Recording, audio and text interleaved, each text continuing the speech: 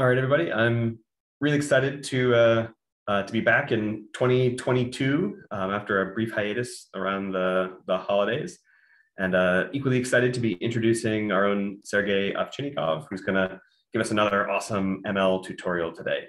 So Sergey, please take it away. Thanks, Chris. Yeah, so today I'll be talking about, I guess what I'm deciding to call ColabDesign, but I'm not sure if that's the name I'll go with, but I guess that'll stick for now. So the idea is that there's been a lot of tools that people have been developing towards making different models accessible for protein design. And what I've been trying to do is make them all accessible through Google Colab. So this includes TrRosetta, and now more recently AlphaFold, and seeing if we can use that for design. Yeah, so the things I'll walk through today is I'll describe TrRosetta. This is just a recap from last time because I think there might be some people here that maybe haven't seen me speak before. I'll describe how we use TrRosetta to do protein design. The idea here is that we're just inverting the model. And then I'll go through some issues that we found with TrRosetta and how we went about to try to fix these problems. And I will conclude that section with some experimental results. This is in collaboration with Gabe Rockland. We finally got a chance to actually test some of these methods to see if there's actually anything useful that's coming out, or if it's just computers just saying garbage. And then for the second part, I'll move on to describing some of the new modern methods. These are Rosetta Fold and AlphaFold. And then Wang will come in for a bit and describe some of the exciting work we've been doing together on partial hallucination. I've asked Ju to actually come back maybe a couple months from now, once all the code is public, to potentially give like a more formal tutorial. So he'll just give a few introductory slides, but then later on, maybe a few months from now, we'll have him stop by and give a really cool tutorial. And then finally, towards the end, I will describe some of the code I've been developing to try to allow people to design proteins with AlphaFold. Okay, so that's the outline I'll follow, just to keep things sane.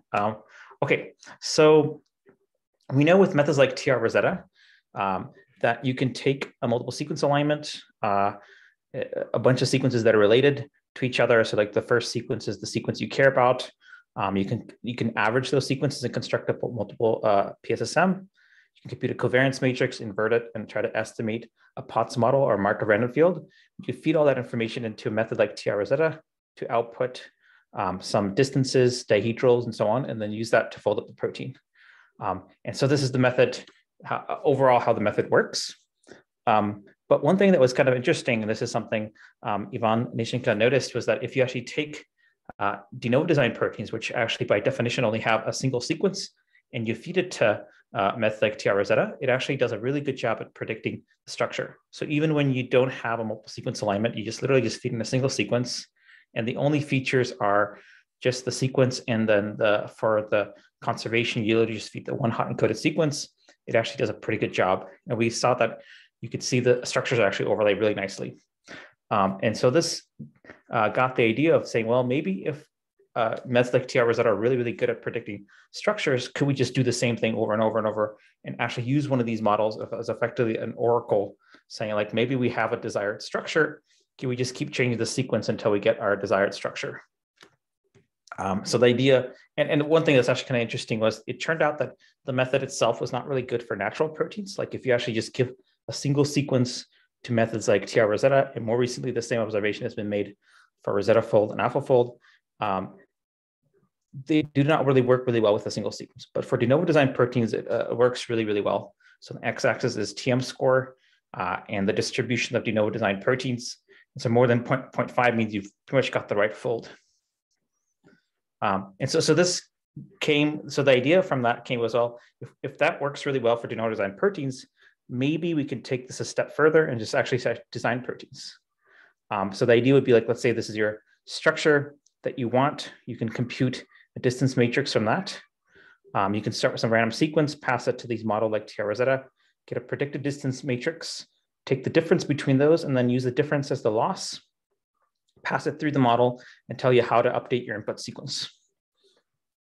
And you might wonder, like, why would we want to actually do this? Like, why not just design a method that goes from structure to sequence? Like, why do we want to take a method that goes from sequence to structure, go from sequence to structure and try to do the opposite?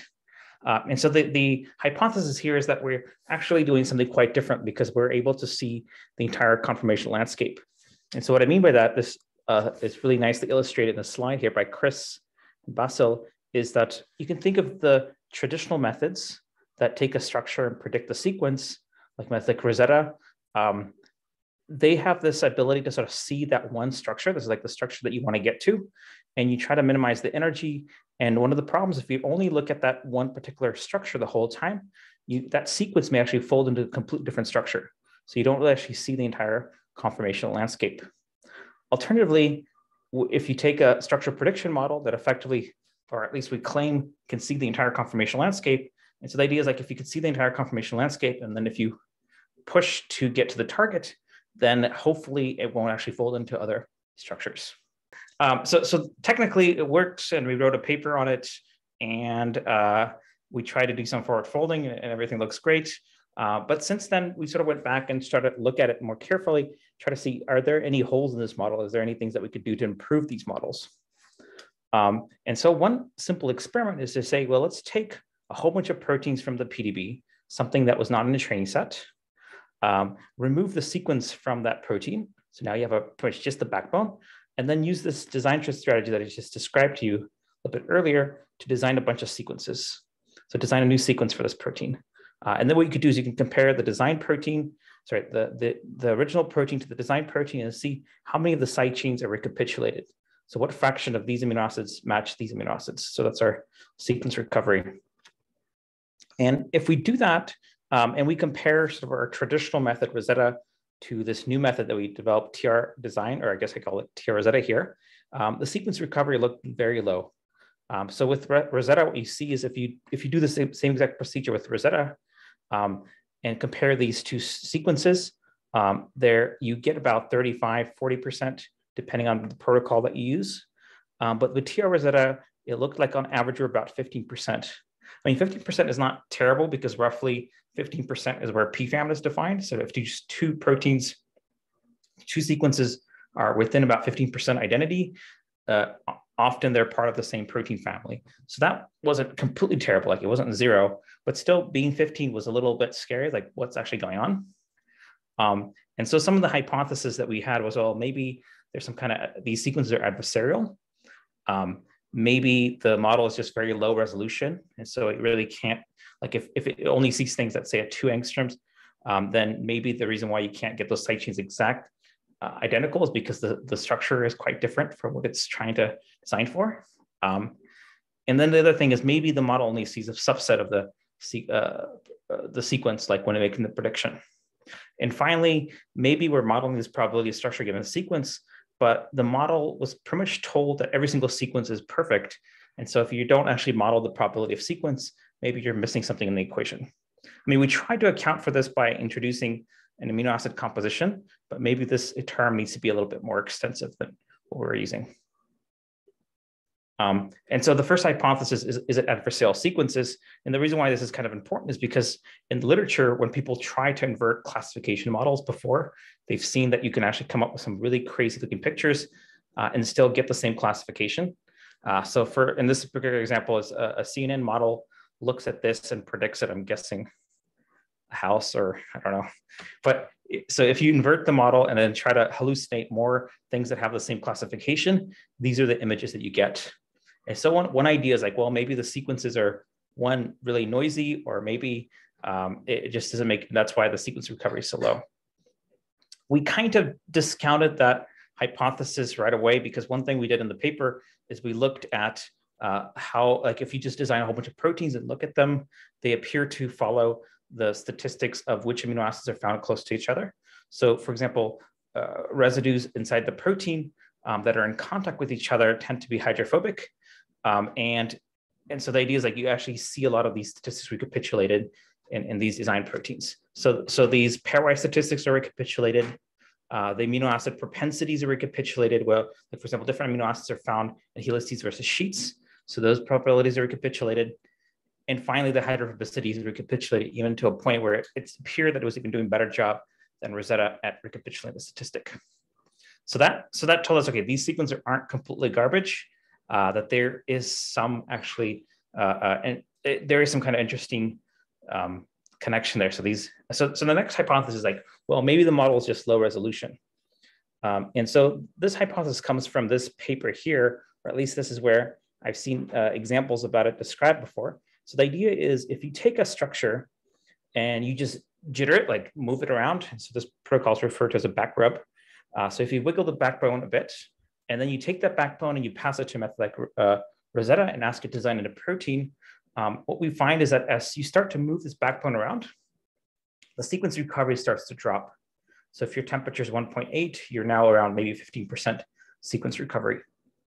But these numbers didn't make too much sense to me, so I actually repeated this experiment and for the exact same data set that I described before. So what I did was I took all those proteins and tried to use the same protocol back rub, but now looking at RMSD.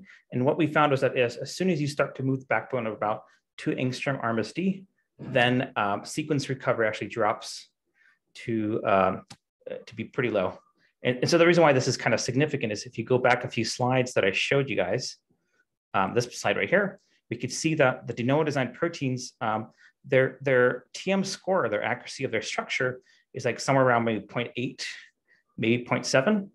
And so if the model is only able to predict structures at the accuracy of about 0.7 TM score, then we would actually expect to get sequence recovery in this range, 15% to 20% range. So it was totally in line with that. So the observation is totally in line with that. So like maybe if TrRosetta only is dealing at a resolution of 2 angstrom RMSD, and that's probably why we're having such a hard time predicting those structures, designing structures to have really high sequence recovery. Another hypothesis is that, well, maybe like when this model, like if we go back a little bit to this little toy dot example that I showed, let's go back a little bit further. So one possibility is that maybe when methods like TrRosetta looking at the sequence may not actually be looking at the entire sequence. Like one thing you could imagine is maybe there are a few key residues that determine this fold. And so as soon as this model sees the few key residues, it'll say, oh, okay, this is the structure. And then there's no incentive to actually look at the rest of the protein. And so if you use these methods to design, you'll see the exact same problem where maybe you put a few key residues that determine the fold. And after that, there might not actually be any incentive to push this model any further. But so to test this hypothesis, what we did was we said, okay, let's just take one random protein and design a whole bunch of sequences for it. So instead of designing a single sequence, let me just design, I don't know, 10,000 sequences. And then I could take these 10,000 sequences and run them through a coevolution algorithm, such as Gremlin, and ask the question, okay, which residue pairs are covariant with each other?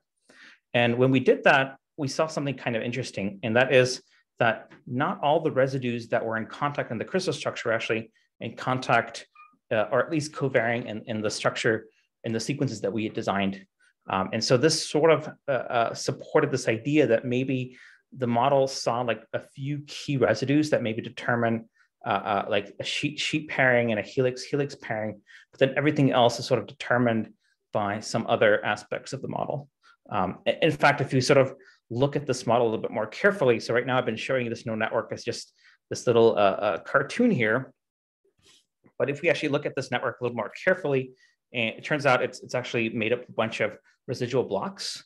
And I won't go into too much details, but the main thing is that you have a bunch of blocks that just pass the information from one block to the next block to the next block, and sort of transform it along the way.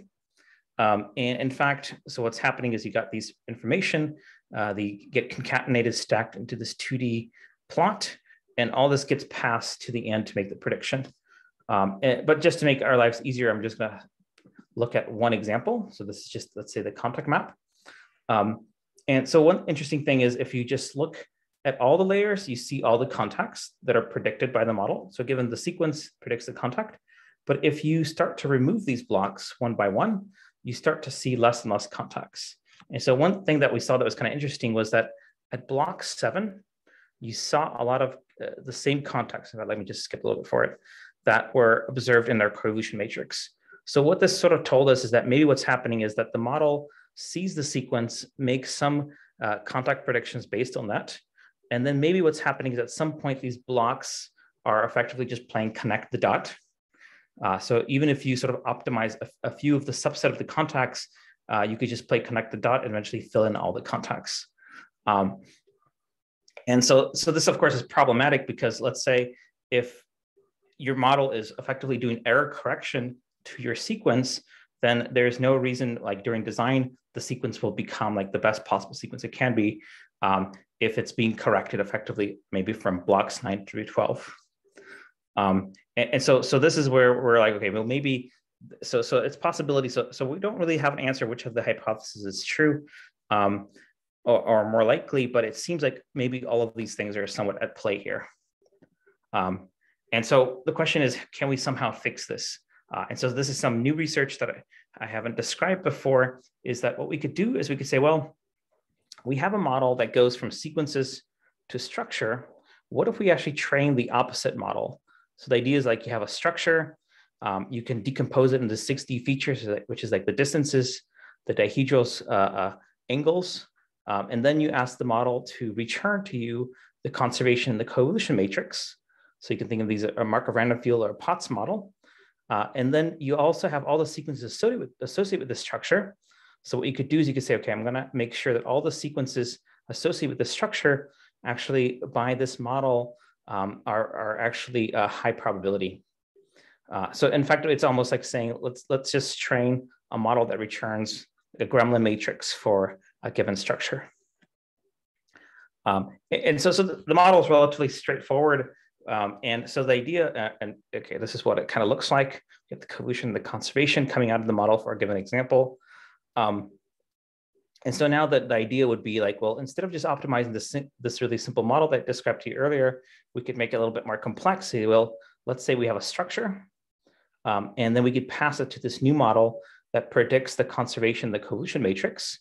Another way to think about it is sort of a site-wise potential and then pairwise potential.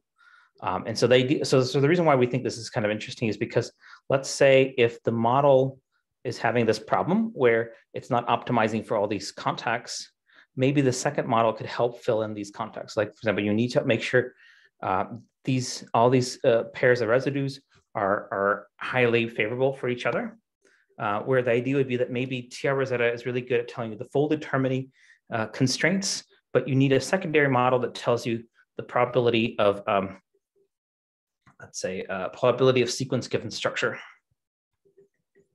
Okay, so that's the idea. Is like we're going to try to link these things together, and then actually combine and have this joint optimization procedure. And so what we found is if we do that, this is showing the old slide, the old results. Sequence recovery is really low, and when we do that, what we found is that the sequence recovery became much better. So now we're combining these two models, and we could actually get sequence recovery that is better than TrRosetta. I guess I should have probably included a slide where I'm comparing it back to Rosetta, but right now just comparing it to the old method, and we see the sequence recovery improve significantly. But of course, this is just like we rewrote some code and it made it better. The question is it actually better? And so to test this, in collaboration with Katuro and Gabriel, we decided to set up an experiment. And so the idea is like, can we just hallucinate a bunch of proteins with TrRosetta, similar to that paper from Ivan Nishenka? And then we could take all those proteins that were hallucinated, we can redesign them with a method that's just using the TRMRF part, takes the structure, predicts the conservation coevolution, and then we could try to do some kind of joint objective that tries to optimize both of them. And once we did that, what we could do is we can now take these proteins and interrogate them experimentally. And so one assay developed by Gabe and Katuro is to take these proteins and subject them to a protease resistance assay. And so the idea is like if the proteins get cleaved up, they're probably less stable. And if they don't, they're more stable. But this is just a proxy for stability. It doesn't necessarily mean stability exactly, but we're hoping that maybe we get some signal from that. Okay, so just to summarize the whole idea is we're going to hallucinate protein with this protocol, where the idea is like we're trying to, so in this case, we're not actually trying to maximize the probabilities to match a given structure. We're saying, hey, just try to make the predictions as sharp as possible, just doing the hallucination text. So we're just going to make a whole bunch of new proteins And so this is the overall protocol. So it looks a little bit busy, but we're gonna hallucinate proteins and predict the structures, and then take these structures and then subject them to this new model, TRMRF, that I described to you before, just a little bit earlier. And then we're going to try to continue hallucination, but now with this joint objective. And I guess before this gets a little too confusing, let me just describe what I mean here. So the idea here for this model here is we're trying to maximize the probability of structure given sequence. And then this model right here is maximizing the probability of sequence given structure. And this one right here is maximizing the effectively the joint probability. So maximizing both these guys together. And so the question is, does it help to combine those two probabilities? So here are the results. So there's two different proteases that were measured by Carto. And so one of them is the trypsin one, and one is the chymotrypsin. And the x-axis is resistance to these two guys. And where the black line is sitting is roughly where we would say, okay, things on the right side is considered stable, things on the left side are considered less stable. And so one thing that we saw, and the results appeared a little too good, was when we had the joint model, things were actually much more stable. So that you can see the blue line is effectively almost all across this black line, while the previous method, one or the other, had almost like a 50-50 split being stable or unstable. And when we first saw this, we kind of got a little concerned because it just looked a little too good, because usually nothing in science is supposed to work, at least not initially. And so one thing, Hustis, who works with us, started looking at some of these proteins. And one thing we noticed is if you pass some of these super stable ones to AlphaFold would actually predict them as homoligomers. So we were starting to maybe concern ourselves, saying, well, maybe somehow this joint protocol is biased towards homoligomers. But when we start looking at more carefully, so what I'm showing here on the x-axis is, you can think of it as AlphaFold's prediction if it's a monomer or a ligamer. And on the y-axis is the resistance to do different proteases. And so what we see from these plots, all I really want you to show here is that there doesn't seem to be a correlation between, is it a monomer versus a stable versus unstable? There are definitely a lot of proteins that are predicted as a ligamer, but if we just sort of cut here and just ignore everything on this side and focus on this side, there still is more density in the monomerics that is stable versus unstable.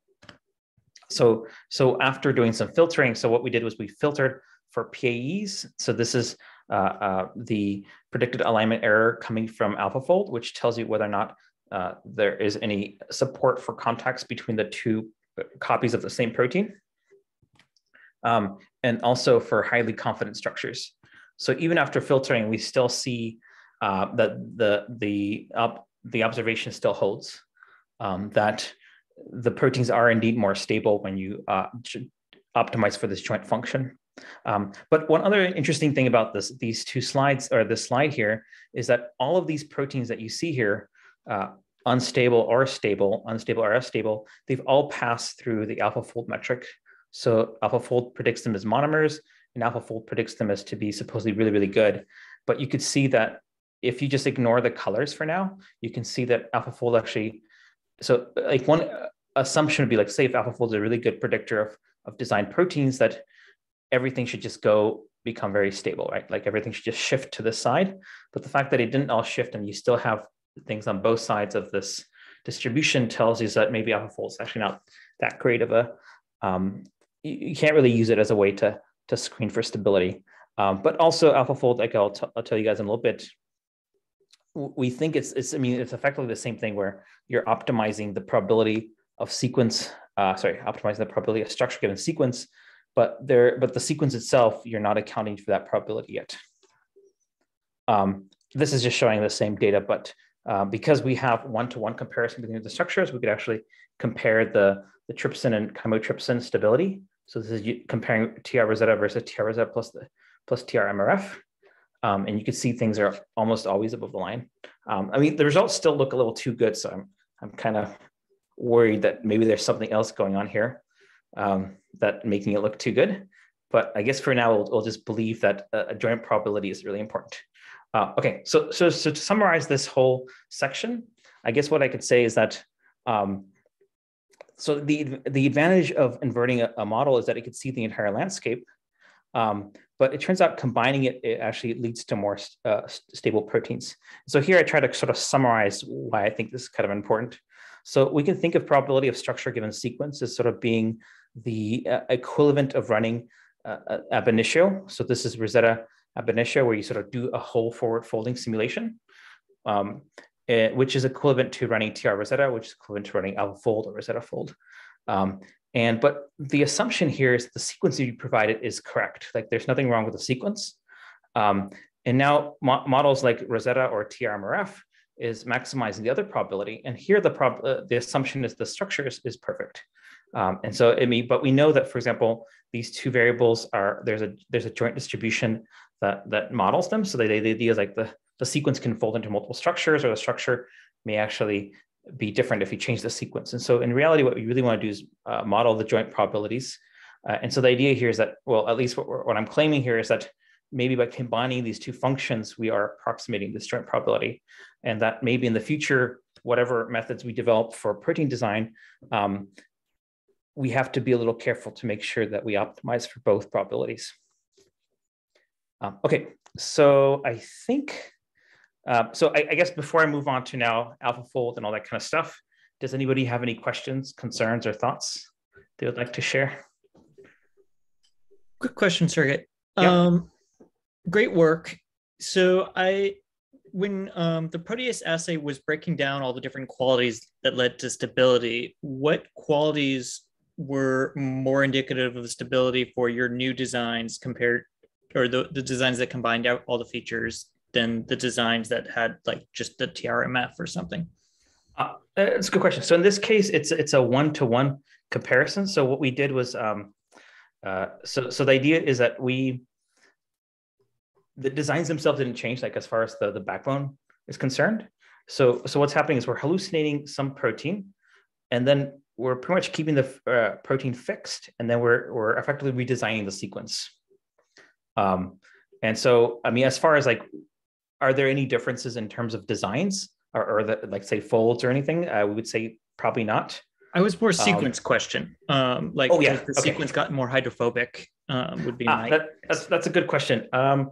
I think we were initially worried that maybe it got more hydrophobic because when we started looking at like the most stable ones, it turned out that they were mostly, they had a lot of hydrophobics on the surface.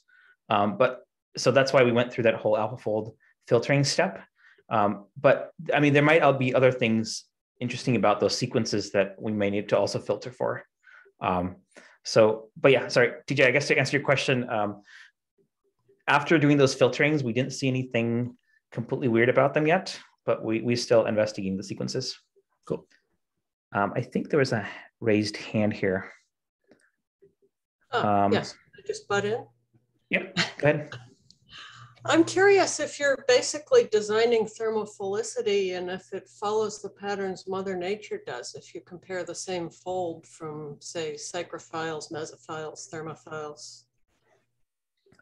Oh, that's a good point. So it's possible. So if we go back to how this TRMRF model was trained,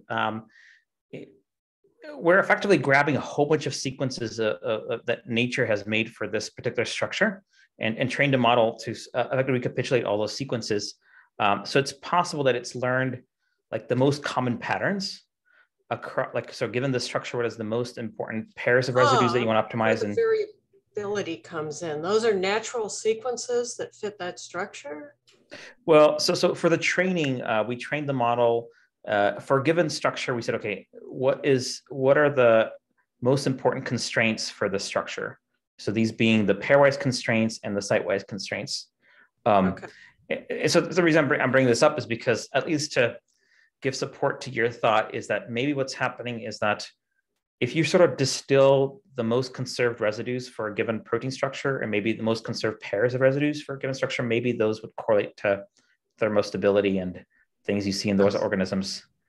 So that's an MSA of natural sequences going in there. So sorry, during training, yes. So during training, Okay. we say, okay, so the training goes, you give structure, you predict these site-wise and pairwise constraints, but then what you do is you check to see that all these sequences that are associated with the structure score really well. But then during the design procedure, we don't actually have those sequences anymore. So now during the design procedure, the only thing that goes to this model is our structure. And then what we could do is we could say, okay, we have now the site-wise and pairwise constraints. How well does our sequence match these site-wise and pairwise constraints? And so now we're optimizing the sequence to match these predicted site-wise and pairwise constraints. And at the same time, we're also trying to make sure that our original model is also predicting that the sequence folds up into that same desired target structure. So in some ways, we're optimizing both ways, the probability of structure given sequence and the probability of sequence given structure. But the way this model was originally trained was trying to optimize or maximize the probability of all the associated sequences for a given structure. Okay, I think there was a few other questions here. I wanted to ask if this pipeline is faster than if these sequences were just made through direct design using Rosetta. That's an interesting question. Yes, so it is definitely faster. So the reason why it's faster is because if we go back to this final conclusion slide, what we think this model, like this TrRosetta model, it's effectively approximating the entire forward folding trajectory. So if we go back to sort of maybe the introductory slide, I think maybe I should have spent a little more time on that. So the idea is, so this model right here is effectively what Rosetta is, where you have a structure and you keep changing the sequence and you try to optimize that sequence to match that structure. And so the problem here is that you're optimizing that sequence and it eventually will hit some target. But there's a chance that it might actually fold into something completely different. So the only way to check that it doesn't fold into this completely different place or conformation is to do effectively a folding simulation. You try out a whole bunch of different conformations and you make sure that your conformation has the best energy and all the other conformations don't. In this procedure of checking to make sure it doesn't fold into anything else, it's actually quite expensive. You literally have like 10,000 computers running for days. And what effectively you're doing is you want to check for this scenario here. You want to make sure that the probability of your structure is as high as possible given that sequence. And so what we're claiming here is that by combining these two, so this right here would be like forward folding and this right here would be like Rosetta fixed backbone design. So by combining these two, we're optimizing it both in those two regimes, so making it much faster. Yes, thank you. So my question was in regards to your training. You mentioned, if you can put up the slide on your training, that after putting in the site-specific and information using the conservation and coevolution, then you put in associated sequences. I just wanted to know like what these associated sequences are and how many such backbone structures with several sequences did you get to start training? Yeah, so good question. So this is the exact same data set as the TrRosetta. So the training set exactly the same thing. So we have a multiple sequence alignment associated with every single structure. And so all we're doing is we're saying, okay, for every given structure, we want to make sure that the model likes all those sequences that are in the multiple sequence alignment. I mean, that effectively sort of increases the amount of data that you have, because I think traditionally things like this, where people would usually train a single sequence for a given structure. Here, we're not saying, hey, given a structure, give me the sequence. What we're saying, given a structure, give me the site-wise and pairwise constraints. And then all the sequences that we know fold into that structure based on homology search, we want to make sure we want to maximize the probability of all those guys. I mean, this is literally, I think I kind of wrote it out here, where you have a model that returns a W, which is the pairwise term, and a B, which is the bias term. And what we want to do is we have a predicted sequences based on this very simple formulation here. And then we're just minimizing the cross entropy between these two guys, the original sequence and the predicted sequences. I see. But just to make sure, so these associated sequences, do folds to the same structure, and we do have the crystal structure. Experimental. So unfortunately, we only have one structure for all those sequences. And one other thing I did not include on the slide, but another thing that we added was we said, well, for every single sequence, we know the sequence identity to the query sequence. So that was another feature that we added to the model. So the model knew like, okay, this sequence is 20% within the query, or it's, let's say, 90% within the query. And so the assumption there is that the model would have been smart enough to know that, okay, this is a really distant sequence, so maybe the constraints hallucinated should be more relaxed, and this is a close sequence, so then maybe the constraints should match perfectly. So I told you about this method TrRosetta, but there are actually a lot of new methods coming out, like AlphaFold and RosettaFold, and the question is, do they also exhibit a similar property that I just described to you about TrRosetta? There was recently a perspective written by Ming-Yang and David Baker. I forgot to include the citation here, but this is the figure from that. And so what they found was methods like TrRosetta actually are also very, very good at predicting the, so this is, x-axis is RMSD, and y-axis is the density. So these are the design proteins and these are natural proteins. And so for a single sequence, it's actually really, really good at predicting the structure. And also every dot here is another de novo design protein, and we could see that these methods like TrRosetta actually does much, much better at being able to predict these structures. So the new class of models are showing the same, I guess you could say, property, where they're able to predict the structure of de novo design proteins and are able to do it much, much better than the original TrRosetta method, which is really exciting because maybe that could solve that problem that I described to you guys earlier about that maybe the resolution is really low. So the idea is like if you have a model that has higher resolution per se, then maybe it will also increase sequence recovery and things like that. And so that's the excitement of that. But before I go on and describe more things, I want to give you Wang some time to sort of describe some of the stuff that he's been doing with these new models. So hi everyone. Yeah, Sergey invited me to add a few slides to this talk on the work that I've been doing with him and a few other people that's pretty related to what Sergey just talked about. So you saw Sergey use this iterative optimizing of a sequence so that its predicted structure by one of these neural networks would be as similar as possible to some predetermined structure. But you might imagine that you can set any kind of objective on the predicted structure. And so we took advantage of this to try and use this method for kind of a more general class of design problems than just fixed backbone sequence design. So that's why it's called partial hallucination. So part of the protein will be fixed backbone design, but other parts will not be.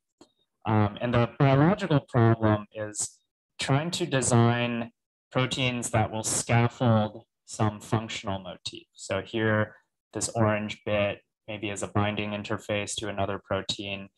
It's embedded in perhaps a natural protein that has some inconvenient features, and you'd like to make a better, more stable, smaller, whatever, de novo protein that will hold this. So this is a classic problem. A lot of methods already deal with this, but we want to use this idea of the deep learning structure prediction to try and address this problem.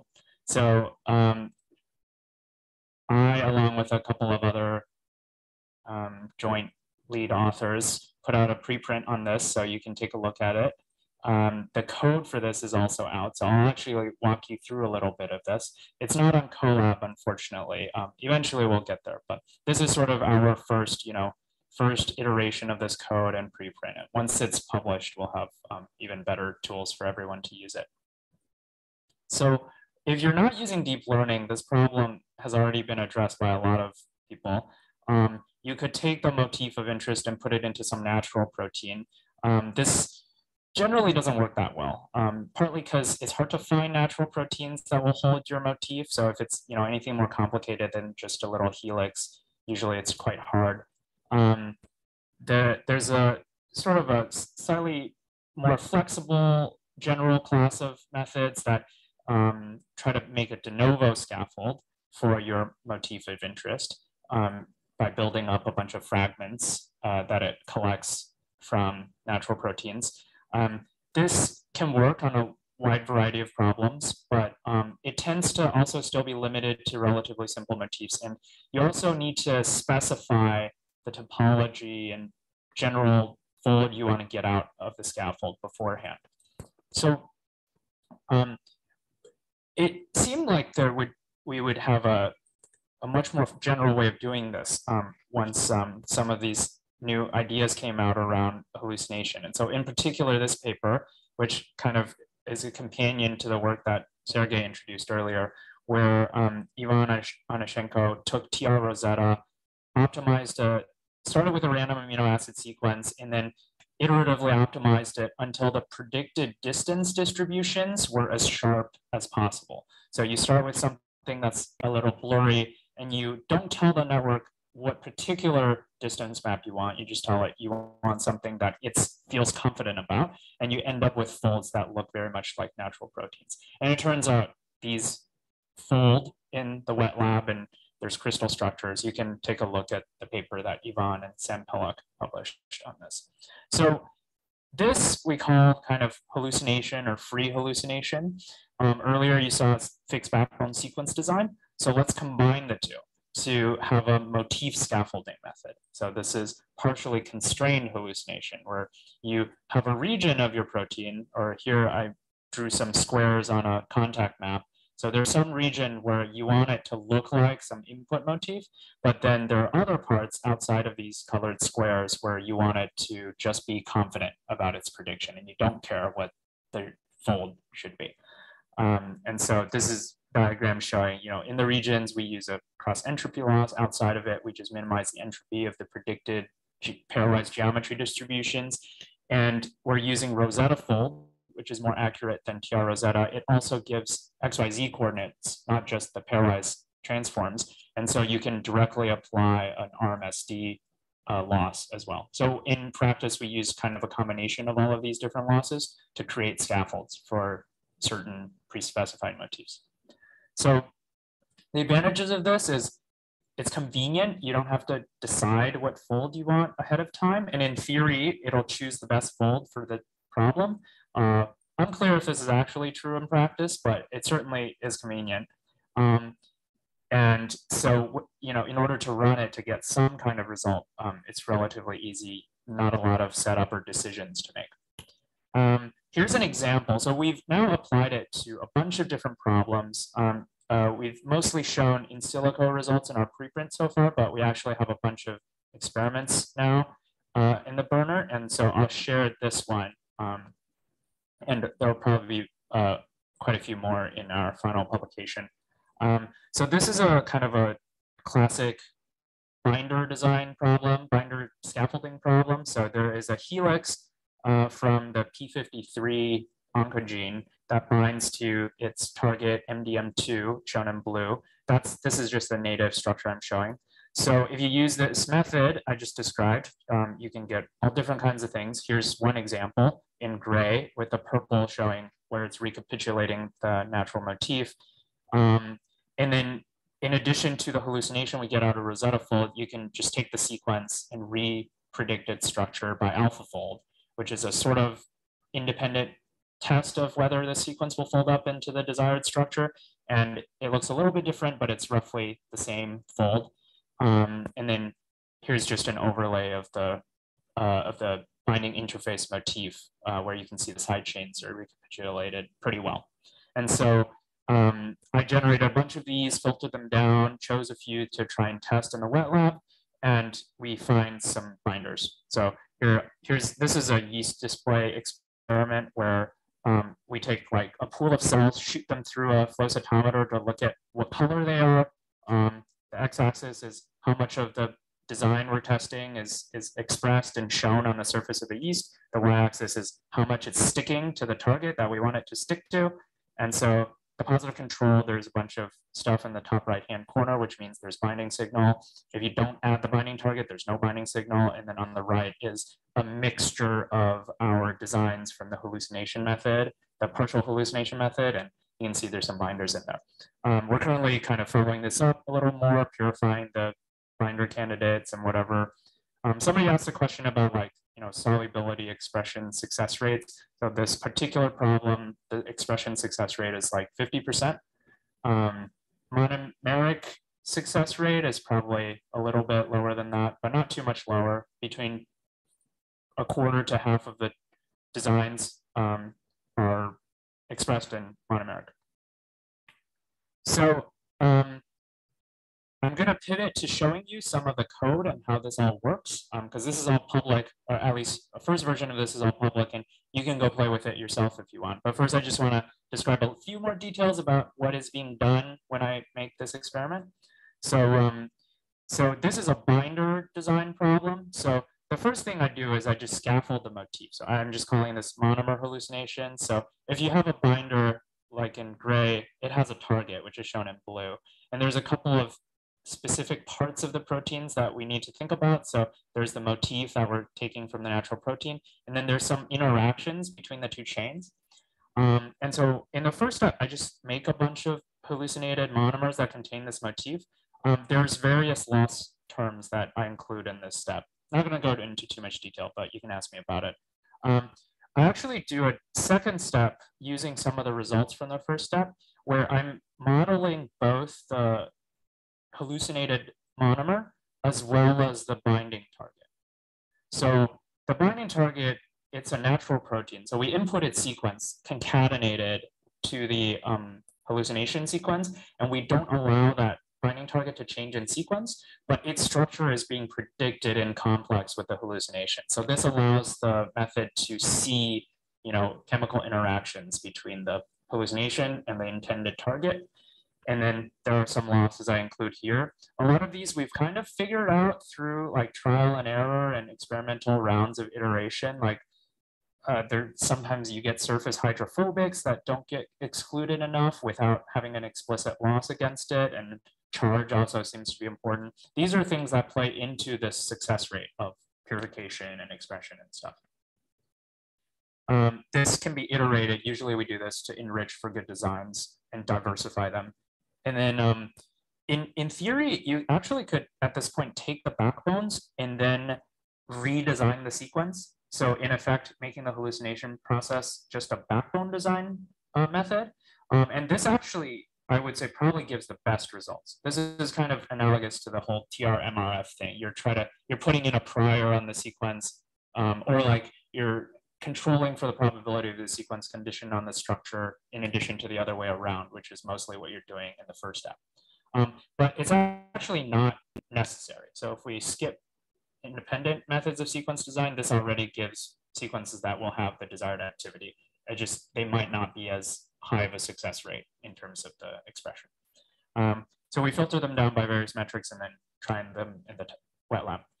And so to give you an idea of how this is all being done in the code, you can take a look at our, let's see, there's a GitHub repo.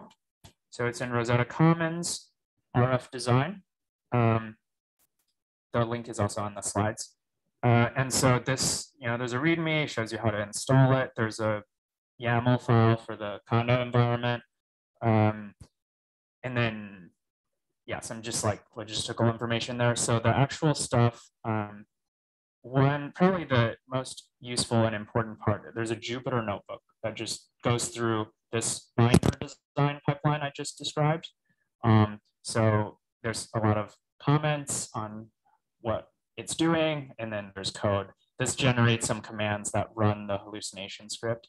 And so you can specify things, like the PDB that you want to take your motif out of, the sort of the residue numbers of the PDB, how to put the constrained regions into the hallucinated protein. Like you have to decide on the lengths of the hallucinated regions.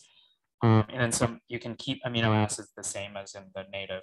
And then here's there's some code for like looking at the results and evaluating them and filtering them. And then this is the second stage where you're doing the hallucination in the context of the receptor. And so this is all in the repo. And then so that was the Jupyter notebook in the tutorials folder, but then Hallucination, there's a script for this. And so there's all the code is here. You can take a look at it if you want. There's a lot of command line arguments. Yeah, and so this is very much a work in progress. Let us know if you try it and have some trouble. Probably will, just because of how these things go, but I'm happy to answer questions by email. And then eventually we'll release a sort of an updated version of this that will probably be more powerful and have a more polished code base.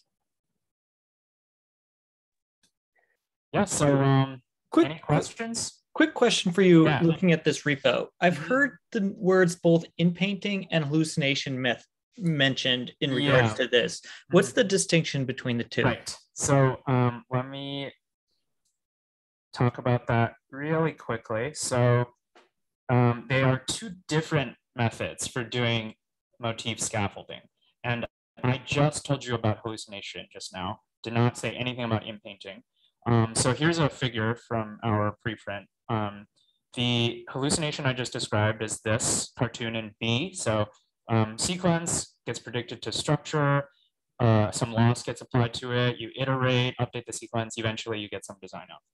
So inpainting is a method that's also in the preprint, but it's totally different, where we take RosettaFold and we actually retrain it on a different task than just structure prediction. So this is based on the observation that RosettaFold and also AlphaFold, they have both sequence and structure inputs and outputs. So normally you think of these as they map a sequence to a structure, but they take homology template for homology modeling so that's basically a structure input.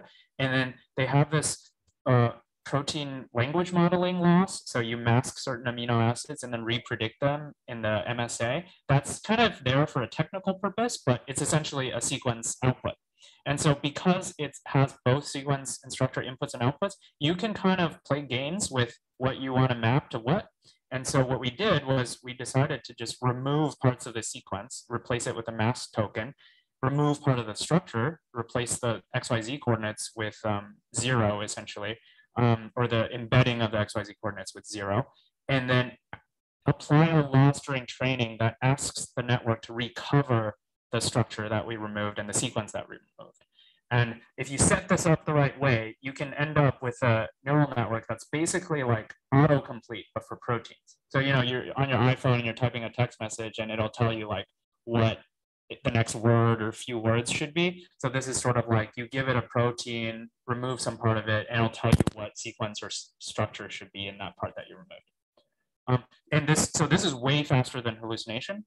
For technical reasons, it's not quite as mature, so it requires a little more finagling to get it to do the right thing. But that's actually part of the GitHub repo, so you could run that too on sort of similar problems as hallucination. Do you have a feeling on which works better for what tasks? Right now, hallucination works better when there's a lot of the protein that needs to be built. Inpainting is much better when you already have a structure you like and you want to maybe diversify a loop or like regenerate a helix or something. So yeah, so it's sort of like they work on inverse problems. Cool. But ultimately, we hope that something like inpainting will become powerful enough to do the problems that hallucination does because it's way faster. Yeah, definitely.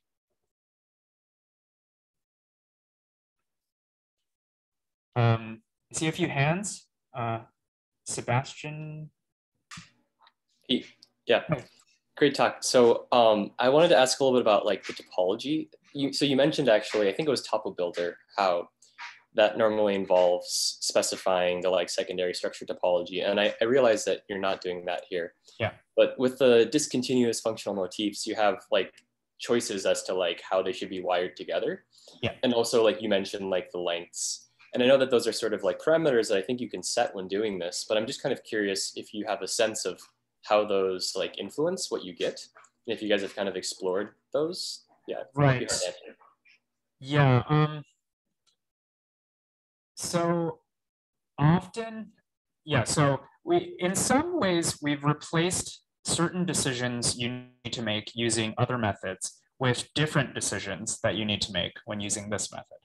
One of them is the placement and intervening region sizes of the discontinuous segments of a motif, if you have a discontinuous one. And if it's a continuous single segment motif, you still have to decide what goes before it and what goes after it. So those parameters do affect the quality of the results. We don't have any kind of systematic understanding of that. What we do in practice, it's very empirical. We choose a certain size that we think is good, like something under 100 amino acids. We have a mode of the script where it just randomly puts all the discontinuous segments in. That usually generates a high proportion of bad designs.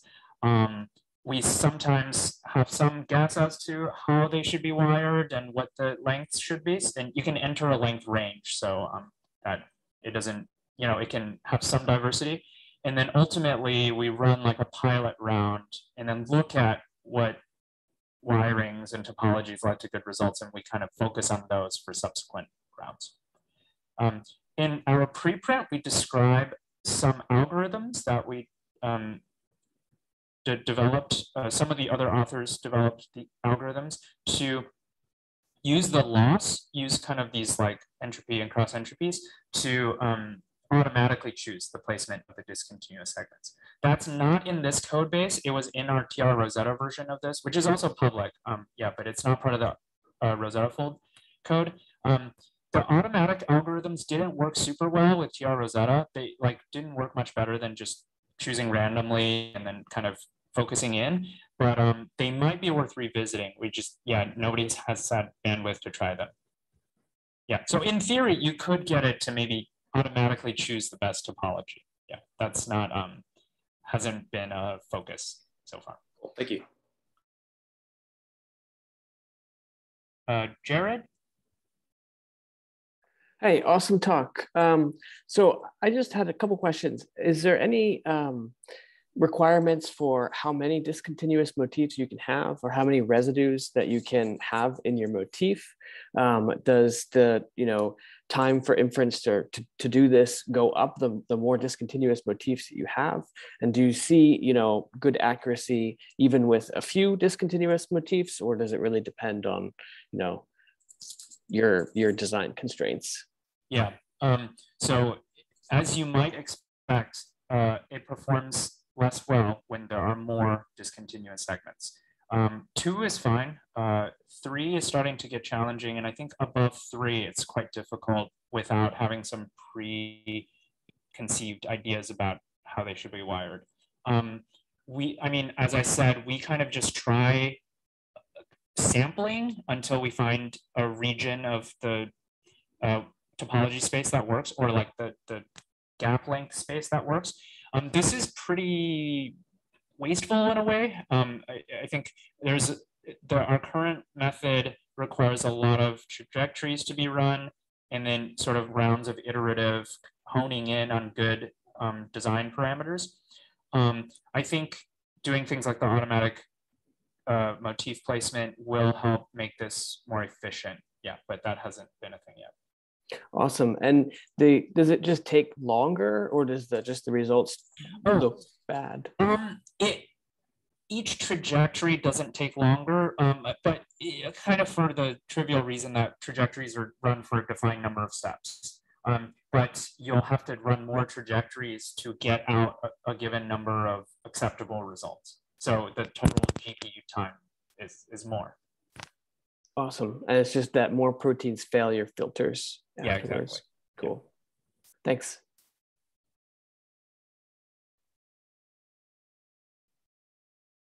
Okay, well, yeah, feel free to ask me questions offline, but I'll let Sergey get back to some of the other cool stuff he's got planned. Okay, let me share my screen again. All right, so back to AlphaFold.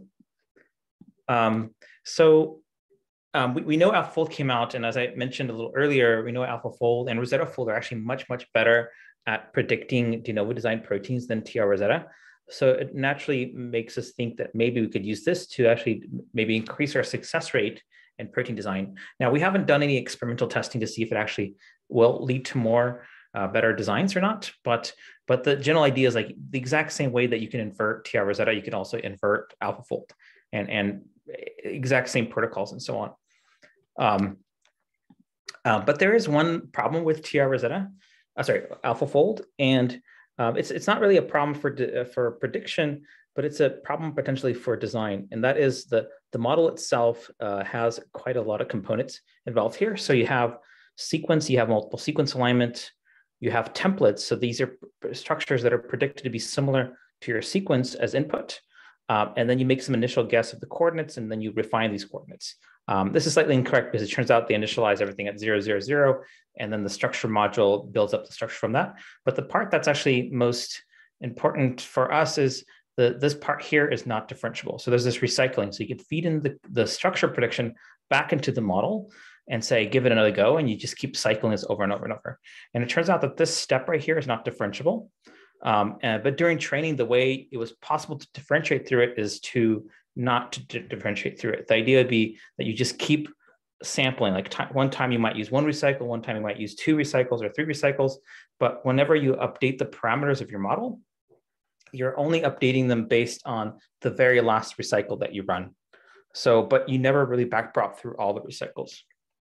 And so this was a little bit challenging to say, well, how do we actually design proteins if we can't really, like, let's say if you actually require like 3 or 4 recycles, how do you actually go through the model and update your input sequence if you can't actually backpropagate all the way to the sequence?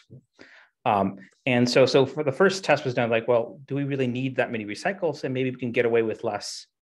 And so one test we did was we took all the de novo design proteins, this is from Baker Lab and other Rosetta labs, and asked the question, like, how many recycles do you really need to predict those structures accurately? And so what I'm showing here is different number of recycles. This is like how many times you feed through the model versus TM score. 0.5 means you got the right fold. Anything below 0.5, you pretty much failed. And so what we found was that you needed at least 1 recycle to get the right structure.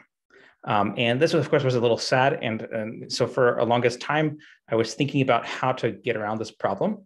And so I'll show you guys the notebook, and it looks a little ugly because I was trying out like 10 different ways of backpropping through the recycling.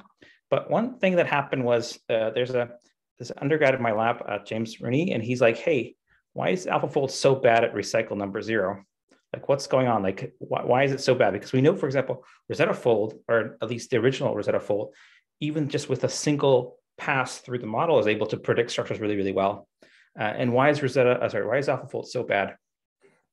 And it turns out, if you actually look at the source code, it turns out it's actually kind of maybe a bug, maybe not quite a bug, but it turns out if you set recycle number to equal 0, what happens in the code is that if your recycle is anything greater than 0, there are previous parameters being defined, like the previous positions, previous MSA, previous pair features. But if this value is set to 0, this right here, this whole block of code is skipped, and the previous is just set to nothing. And later on in the model itself, where you keep adding the pair activations, so you add pair activations based on the previous positions, pair activations based on the previous MSA, pair activation based on the previous, I believe in this case, pairs. So pretty much all these layers are being skipped because this is set to nothing. And so you might think, well, it doesn't really matter because you're just passing zeros. It shouldn't matter that you skip them, right? But it turns out all these layers, they all have biases associated with them. So even though you're passing zeros, something is still being added to the pair activations. So something's being added here, something's being added here. And so the simple way was to say, well, what if we fix this bug by taking this pair features and just moving it outside of this block? So that way, regardless of whether or not you define how many recycles, it will still run that block. So it will still run this code here. Another way that James pointed out to me was another way to solve this problem potentially is to say, well, let's just tell the model to run at more than 0 recycles, but then there's a for loop, and then tell that for loop to stop at 0. So that way it still runs this part of the block. And so once you fix this bug, either by moving this block in the code, or you just reconfigure the model, say, well, I'm actually configuring the model with 1 recycle, but then actually running it with 0 recycles, you get a very large boost in accuracy for a single sequence de novo design. So this is the original configuration of AlphaFold, and this is with our bug fix. I think I mentioned this bug to one of the AlphaFold developers, and they're like, well, technically it's not a bug because you're not supposed to touch the configuration in the first place. But still, I guess I'm calling it a bug because technically the model, when it was trained, so when the model was actually trained, you would randomly sample number of recycles. And so there were instances when the model was trained with 0 recycles, sometimes you were trained with 1 recycle, but in all those scenarios, you always pass the beginning as zeros. And so the bias was always present. And so then when you run the model at inference time and you start to disable the recycles, if you go to recycle 0, you actually are no longer operating the model correctly. You're not operating in the way that it was actually trained, because it was actually trained with the zeros inputs. Okay, so the exciting thing is that it made things better. And now the cool thing was that it turns out that at recycle 0, you're almost as good as recycle 1.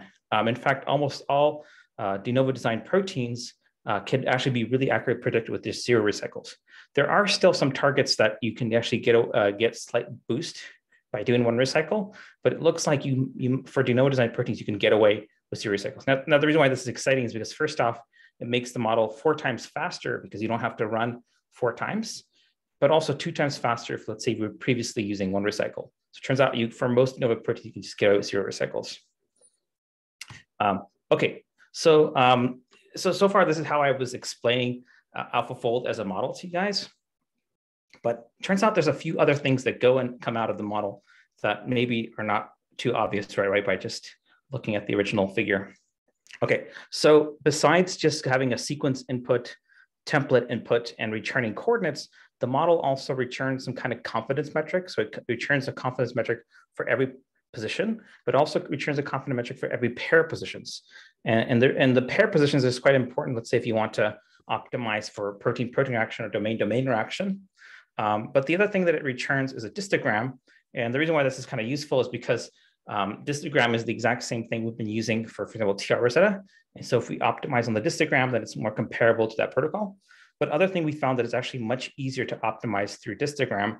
And this actually just tends to get stuck in local minimas. Like it's not as a friendly optimization protocol. But when you minimize this, you end up minimizing this. So it's actually pretty well connected. And the other thing that's quite important here is that you can input templates. And so the reason why templates are kind of useful is because let's say if you want to hallucinate a binder to a protein, you can input the target sequence or the template as the target sequence, for example. So that avoids you having to deal with a lot of other extra features that you might need to put in. Okay, so now the question is, how do you actually optimize through AlphaFold? So the procedure is very, very similar to TrRosetta. And the reason why it's really similar is because what we're going to do is we're just going to be using the histogram, which is what effectively TrRosetta is returning as the output as well. So the idea is you have a random sequence, you pass it through the model, you have a histogram prediction. Let's say you have a desired structure, you compute a histogram for that, you figure out the loss, and then you compute a gradient through the model, and then you could take the gradient, apply it to the sequence, and you just keep looping it around. One thing we found out pretty quickly is when you try the same procedure that we tried on TrRosetta, it didn't work as well. And so one thing we try to do is try to explore if there might be some other ways of trying to approximate this discrete optimization procedure. Because the idea is like optimizing these discrete values directly is not differentiable. So you somehow need to approximate this update here. And so some ideas of what we tried was, so this is the original TrRosetta formulation saying, okay, what we could do is we could take the argmax of the logits, subtract the softmax of the logits, stop the gradient, and then add the softmax logits. So what this does is effectively, the model sees the discrete values. This is what the input is, but it backprops through the soft. And so if we, for example, try that with the model AlphaFold, we can see all the values are optimizing and the structure gets closer and closer. And it actually sometimes works, as you can see in this animation here. Alternatively, you could say, well, let me just input soft logits. Let's just hit the softmax of the logits. And so you can optimize effectively a soft sequence, which is like the probability at each position. And that also works. And eventually you get closer and closer and you get some probabilities at each position. The cool part here is even though you're giving it a soft sequence, it ends up converging to very much a hard sequence where you all have a single assignment of amino acid per position. Finally, you could be a little more crazy and say, you know what, during optimization, I'm going to add some random noise. And the reason why the noise is kind of useful here is because what this noise does is effectively samples from the PSSM. But the idea is if you add this random noise, what that'll do is it will push the sequence to become one hot because you want to fix certain amino acids. So if we watch the animation here, what you could do is initially when, oh, sorry, maybe I'll just make this full screen. At very beginning of simulations, what happens is that the sequence is completely random. And as you keep optimizing, eventually some positions start getting fixed until it converges to some kind of one hot representation. So the idea is that the noise is constant, like this, the magnitude of the noise, but the values get larger and larger until it settles onto a particular category. And finally, this is probably the most silly test to say, well, why don't I just optimize the continuous values? Say, well, let me just allow the values to be negative, allow the values to be positive. You don't care. We're just going to put in this random continuous values and see what happens. And then you could quickly find a solution that gives you back the structure that you want. And so before I get too carried away with the slides, I just wanted to show you guys that. So I'll go through this notebook in more detail, but I just wanted to show you that in the model setup part of the script, I have the options to specify. So like when you say you specify the design you want to do, this is what this is all doing. So this is softmax, gumball, where you add noise, or the logits. And then finally, during the design, you can specify if you want hard max or not. But I'll get to that in a bit more detail. So this is the reason I'm showing these slides and stuff. Okay, but now let's see which optimization procedure actually works the best. Okay, so here's what happens during optimization. So it turns out this procedure that we originally developed for TrRosetta, it works sometimes, but sometimes it just got stuck. It never really reached anywhere. And so this is part of the reason why I was beginning to go back and try to explore other approaches. So if you use softmax, it actually found the solution quite quickly. I mean, it's still a little bit jittery, but you find a solution around about 300 iterations. If you add noise, it also converges, and I'm guessing if you just keep running this, but the logis one is the one that's the best. So, but the one thing I want you to pay attention to is RMSD here. So if you look at any of these examples, what you'll see is that the RMSD gets to maybe about 1, but has a really hard time getting, it's about maybe 2 angstroms if you use this procedure, even in the best trajectory. But if you use logits, it actually gets down to less than 1 angstrom RMSD. And so this is one of the reasons why I was thinking this method is a failure. First off, it gets stuck, but also even when it does converge, it converges around 2 angstrom RMSD for some topology, sometimes 1 angstrom, but not less than 1 angstrom RMSD. While this logits approach, which looks completely artificial because you're just feeding in some continuous vector, it quickly finds solution about like 0.5, 0.3 RMSD to the solution. And so the question is, can we somehow combine these strategies? Like, so one idea was like, can we actually start with this strategy, find the best solution, and then slowly, one residue at a time, flip it to this solution and continue optimizing it. So this is where this meme comes into play. So both is good. And so here is animation showing that. So turns out this approach worked the best. So the idea is we start off by optimizing complete input continuous values. So these could be negative, they could be positive. There's no constraints, like it just finds some random vector that gives you the structure that you want. And then after it converges, then what you could do is you can then go in and then one residue at a time, flip it to be categorical distribution, where now you're stuck in the 1 hot. And it turned out it actually works really well. So even when you flip all the bins over to 1 hot, so if you flip all of them at once, it just crashes. But if you flip them one at a time, it actually, and then let a few steps optimization between each flip, you actually end up staying roughly in the same structure. And you can easily get to an RMSD of sub 1 angstrom. And so we suggest this is sort of probably the best way to probably go about this. And it turns out it works really well across many, many different folds.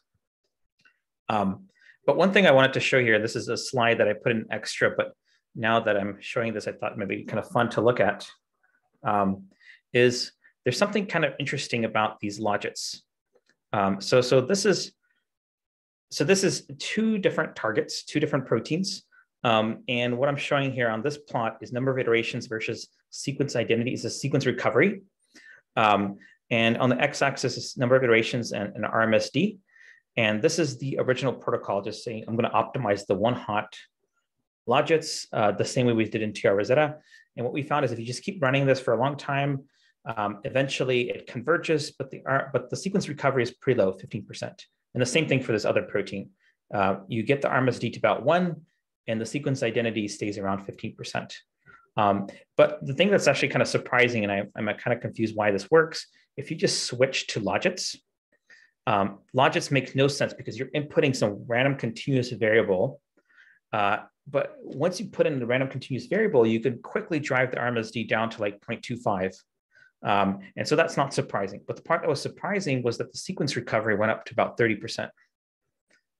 So even though it's by sequence recovery, what I mean is like if I take this weird logits thing that it learned, and I just take the max at every single position, like I say, what is the largest value at every single position?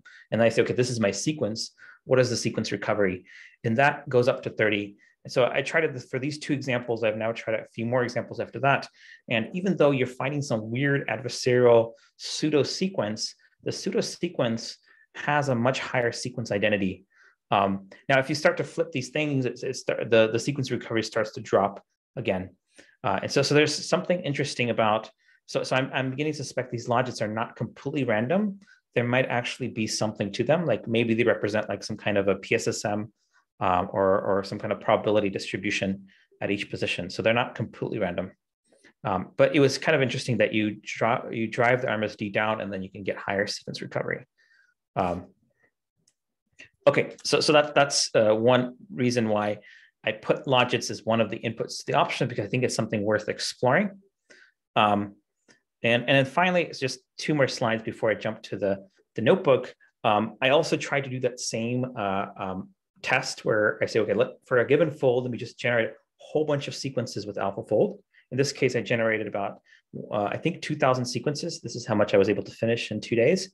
And so then if we do this coevolution analysis where we say, okay, which residues are covariant?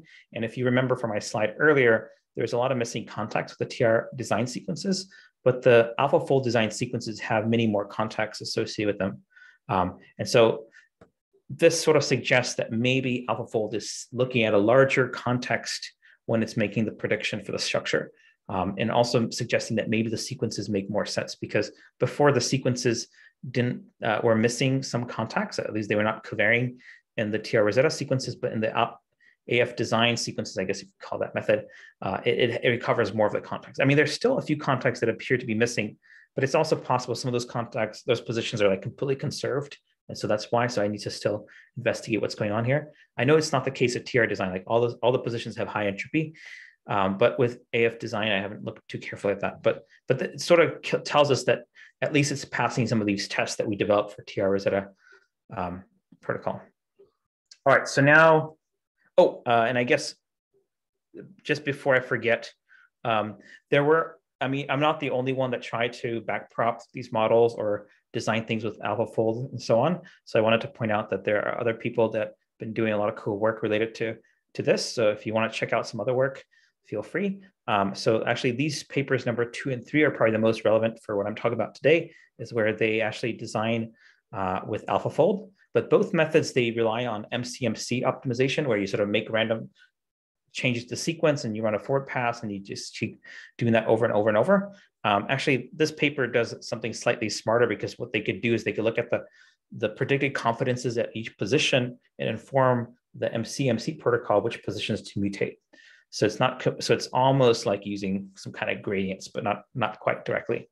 But also, I also wanted to shout out to the Terminator paper from Amy Keaton's group. I think this idea is actually relatively similar to the TRMRF thing that I talked about.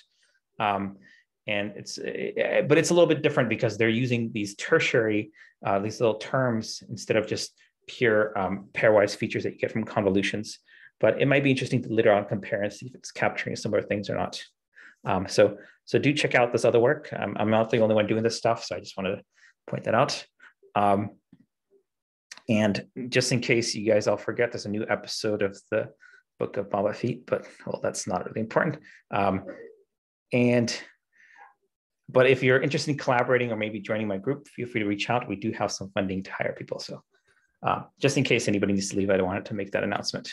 Okay, so but now back to the tutorial. So I'm guessing most of you guys are familiar with Google Colab.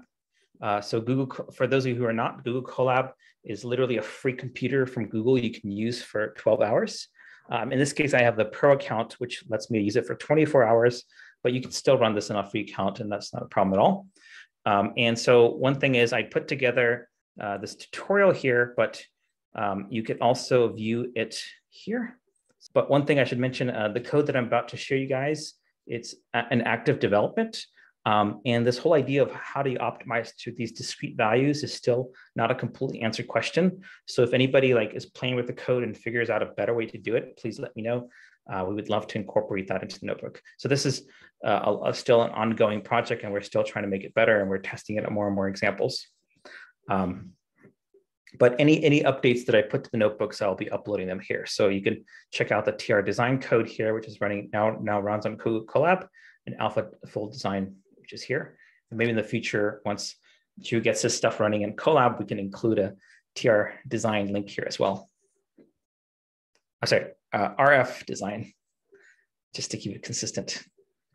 Okay, so the way the notebook works is that you load it up, you install the software, and if you want to see what's going on here, I have a special repository for what I'm calling AlphaFold backprop.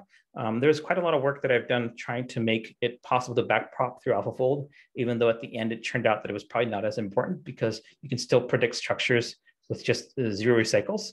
But I do have a special version of AlphaFold where I've rewritten a lot of the functions to make them differentiable. Okay, so the first cell installs AlphaFold. But in fact, if you keep recycles at 0, you might be able to just get away with running the standard AlphaFold code. And this is where things get a little scary. This is my class that does the design. I won't go through the code line by line, but I just wanted to point out if you want to see how things are running, you can check it out here. And so some of the things that we found that was quite important to think about is, so it turns out if you, during training of the model, this parameter use remat was turned on to be true. And what this does is it enables checkpointing. So by default, if you try to backprop through AlphaFold, you'll run out of memory even with a sequence length of 10. And so to get around that problem, what you have to do is you have to turn on checkpointing. So that's a flag that Hustis pointed out to me. The other thing that is kind of important is that only models 1 and 2 are trained with templates. And so what I do is if there are templates being used, in this case for binder design, I could specify, say, okay, use model 1 as the configuration file or use model 3 as a configuration file. So that's the other thing. The other thing that's actually kind of interesting is, turns out if you enable the model into is training mode, it's about 2 times faster.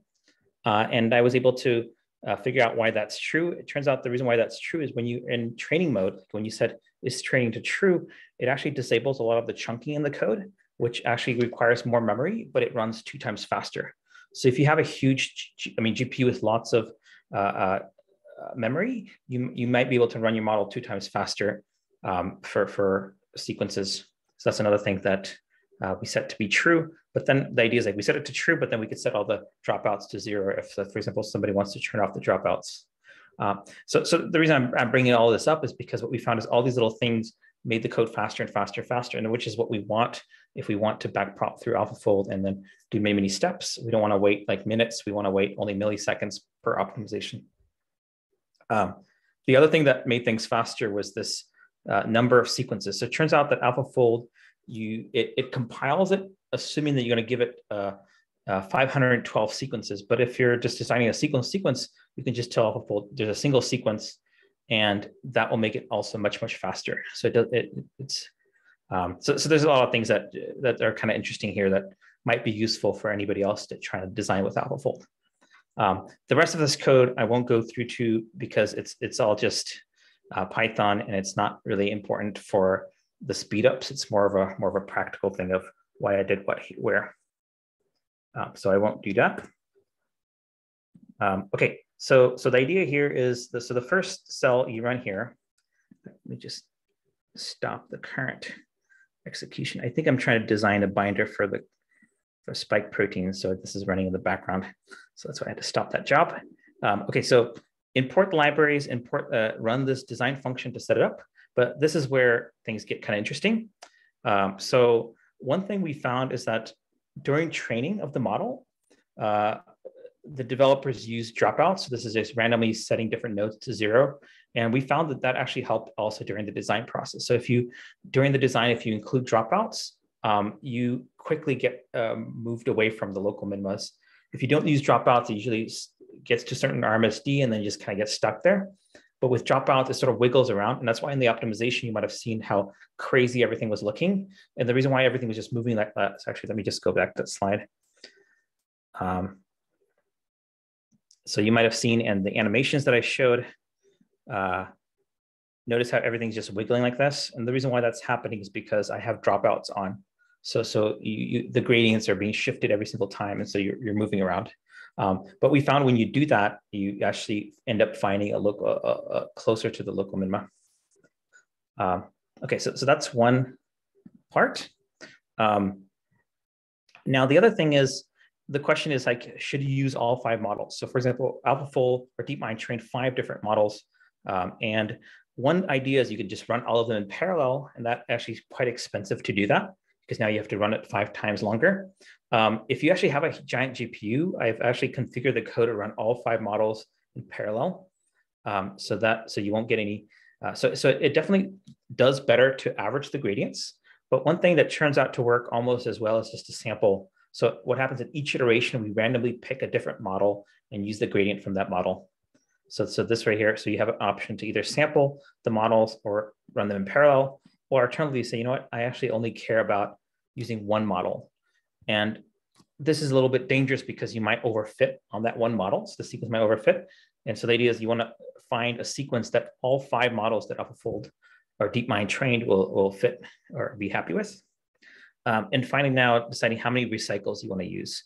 And so what we found was for de novo design proteins, 0 recycles was enough for most proteins, but we found that like for some proteins, like very complex topology, like beta barrels, actually having up to 24 recycles is required to fold that protein. And so this is something you may need to increase for, let's say if you can't design a very complex topology, you may actually have to get away and use more. But if you do decide to use more than one recycle, there's a couple of options here to deal with that. And so one option is to say, you know what, let's just add up all the lodges across all the recycles and just use those and just optimize that way. So it's not really backpropping through all the recycles, but you're saying, let me just add all the lodges at every single recycle into one. And we found this actually was the most stable. But unfortunately, because now you're backpropping through effectively 5 different models, you have, 4 or a number of models that you selected for, it'll require that much amount of more memory. Alternatively, you can say, I'm just going to take the gradients from the last recycle. And then here's some experimental code of trying to backprop through all the models. But it turns out what actually worked the best was to do the exact same thing DeepMind did during training. And so at each iteration, you just randomly sample the number of recycles that you use. So sometimes you'd use 0 recycles, sometimes you use 1 recycle, and you could set the max number of recycles to use. And so this is the recommended option. But the reason I'm leaving the rest of these options here is because maybe for some other application, one of these other options might work better. So you guys could play around with that. Okay, so now for fixed backbone design. So the way this was configured, and I'll just show the code here really quick, is one thing that happens is between design procedures is that memory just keeps accumulating. So I wrote a little function called clear memory, and that just clears the GPU memory. And then what you can do is you can initialize a new class, a new model design class using this make design model. And you could put in all the options. And these are the options that were configured up here. So all these options get synthesized into a dictionary, and these get passed to the model. And then I could specify which protocol I want to use. And so right now I have 3 protocols. The notebook, the fixed backbone design protocol. So this is for a given structure, find a sequence. The hallucination protocol saying, well, just try to find a sequence that that is as confident as possible and makes as many contacts as possible. And I don't care what it looks like or anything about it.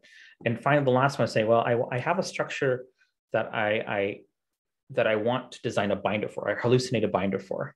So these are 3 modes that are currently available. And so for the first part of the tutorial, I'm just going to use this fixed backbone And then finally, there are these different modes of optimization that I talked about.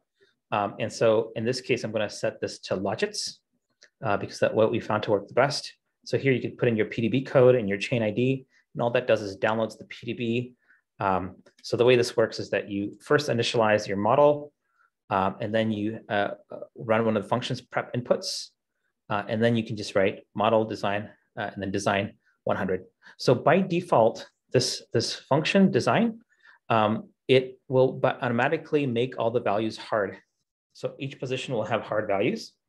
And so in here, what I'm showing in this particular example is if you just run this for 100 iterations, and at each iteration, it randomly selects the model that it's using and then randomly selects the recycles that it's using. In this case, since I set the recycle to 0, it's always just using 0 recycles. And then it says how many values are turned on to be hard. So these are the discrete values. This is my loss function. This is sequence identity or sequence recovery. So how close you are to the original target that you're trying to design for. These are a few different metrics. PAE, this is for every pair of residues, the confidence, and the PLDT. One thing I should warn here is that these values are a little bit different. They're scaled from 0 to 1, and 0 meaning that it's good and 1 means bad. And so you're trying to make that as low as possible. I think normally when people think about PLDT, you want to maximize that score, but in this case, we're trying to minimize that value. And so I flipped the direction. So the lower, the better. We have the dgram loss, we have the FAPE loss, we also have the RMSD. And by default, all of these things are added together into a single loss function. But you can specify, I have an option here that says weights. You can say, you know what, I want to give FAPE, I don't know, weight of 2, and dgram, I say, or a weight of 1 or something like that. So you could play around with the weights, or you could just say, I'm going to just keep everything default. What does FAPE and dgram mean? Good question. So the dgram is, so this is the distogram. So from AlphaFold, you get back 2 different things. One, you get back a predicted effectively distance matrix or a distogram, and then you get back coordinates, which is the XYZ coordinates. And so you can compute effectively a cross entropy function using dgram. So maybe I should have called it CCE dgram or something like that. So that's what that is. So this effectively is the same thing as the TrRosetta loss. Now what the FAPE loss is a new loss that DeepMind developed. And this is the loss that actually is being used during the training procedure. So during the training, both of these losses are being optimized. And so what the FAPE loss is doing is it's aligning every single residue at every single residue, like one residue to one residue, and then it's computing a distance to all the other residues, and then it's trying to minimize that vector between every pair of residues. So this is the FAPE loss that DeepMind used for optimization. And one thing we found was that this loss is actually much easier to optimize than this one. And I think if you look at my code right now, so if we go back to the distance function here, I think by default, this might get a little ugly, but let's see. So for the different design protocols, I have some set defaults here for the weights. And so right now, all the weight is gone to dgram, and then I'm giving a little bit of confidence weight to say, hey, make everything as confident as possible. And FAPE actually is not being used at all. But for other tasks like hallucination or binder, I have a slightly different version, different weights that I'm using for the different parameters. And this is something that I've been playing around with just for a few toy examples, and it's definitely not benchmarked on a large set. So there's a possibility that for your project, you might find a different weight configuration will work better. So you could either modify the code here directly, or alternatively, I made it as one of the flags, or I guess you could say options that you can specify and tweak with that. Okay, so if you run this protocol, and so the way I set this up is if you run design, say 100, and by default, it will just return to you the steps whenever the loss gets lower. And if you actually want to print out everything as it's optimizing, you can say print all equals true, and then it'll actually print out every single step. Like right now, just to make things a little less verbose, I just said, hey, just print only the lines where the loss actually decreases. So it does shake around a lot, but it only decreases. And then let's say if you ran for 100 iterations, you're like, you know what, that's not enough. I want to run for more. You can just call this function again and specify, hey, I want to run for 200 more, and it'll just continue running. So since it's a class, it'll just keep running. And so one thing in this particular optimization is all the values are hard. And so this, by default, the protocol that's being used is this protocol here, where what I'm doing is I'm optimizing the over this function, and I'm dealing with these values. And so what this n hard is saying is like how many positions in this protein are set to this hard value. And so what you find is that if you look at these values really closely, you'll see that it actually stops around 2 angstrom RMSD, and it doesn't get any lower. And so one alternative idea is to say, let's just try and cheat and optimize the logits. And so what you could do is you can set hard to false. So all the values are now set. All the values are initially all set to logits. And you could see after just about 200 iterations, your RMSD drops to less than 1. And then what you could do is then you can say, okay, now I'm going to go ahead and switch hard back on. And then I say every single iteration, I'm going to switch 1 position to be hard. And so then you'll see these are all zeros. And then slowly I'm switching them back on, back on, back on. And you'll see even after I switched everything back on, RMSD remains at about less than 1 angstrom RMSD. And so if you want to sort of see an animation of how that actually works, this is the same animation I showed on the slide. But what I'm doing is I'm optimizing the logits, and they makes absolutely no sense why that should work. But if you actually look at it, it's actually not too bad. What happens is you'll notice the max values actually end up staying about the same. And so then I switch everything to be 1 hot at the end of the animation. And what I found is for most tasks that this procedure worked the best. It's like you move the model to a happy space, and you say, okay, now switch to be 1 hot. And the reason why 1 hot is important is because if you keep it as logits, then the only way to get AlphaFold to recapitulate its structure is to feed those logic back in. But if you now keep the sequence as is, and then you can pull out the sequence, and now if I throw the sequence, and let's say if you have your own AlphaFold running instance, it will actually predict that same exact structure.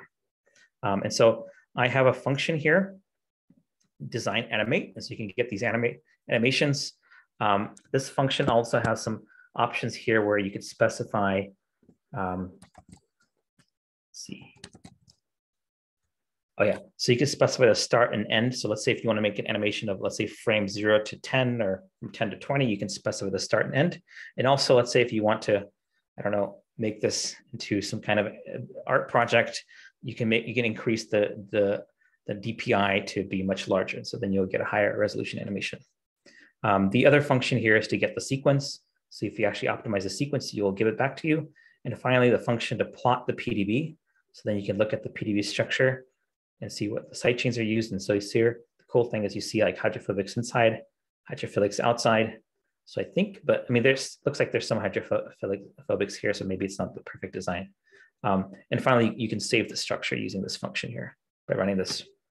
So one thing I should mention here is that it's also possible that it's designing an oligomer, like it might actually, maybe there's like another copy of the protein that like binds here or something.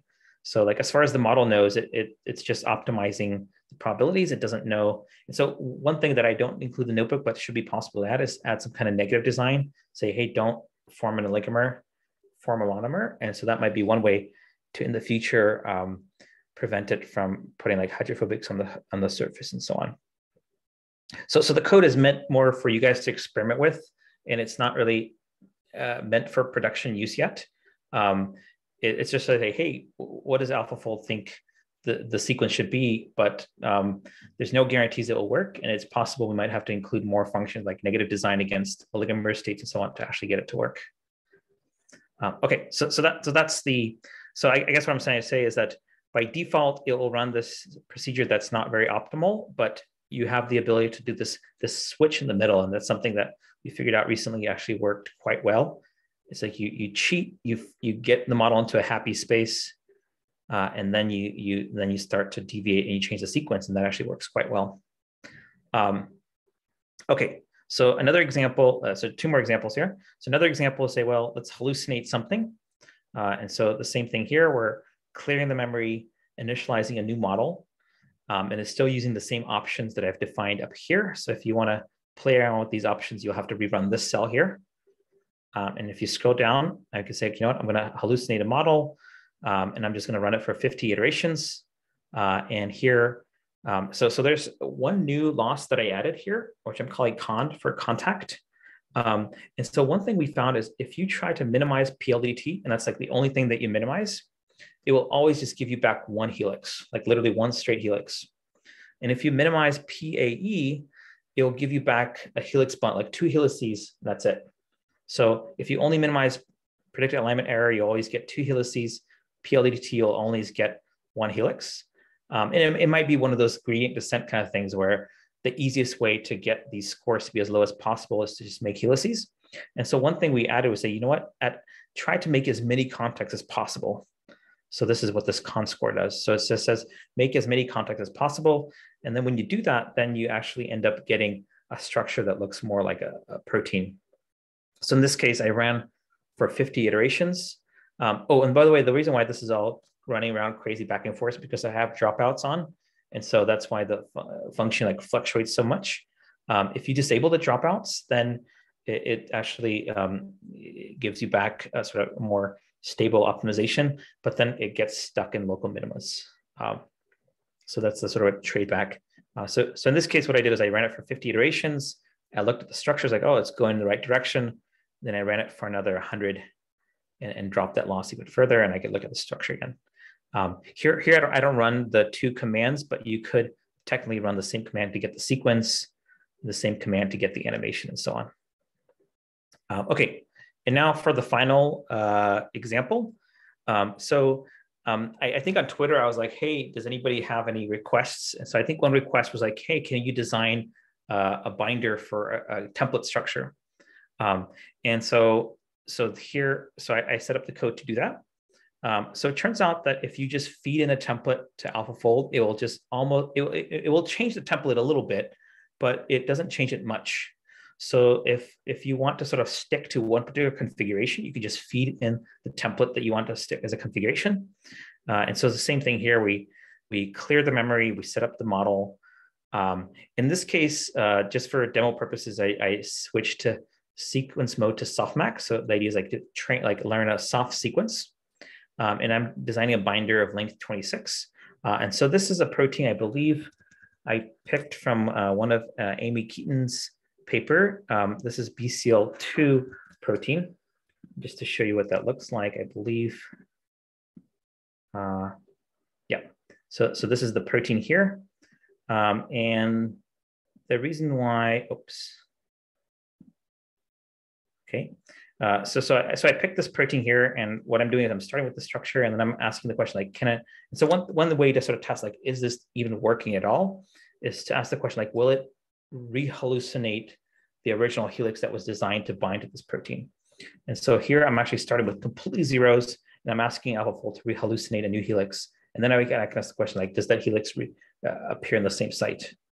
So in this case, so here you'll see there's a couple new things that pop up.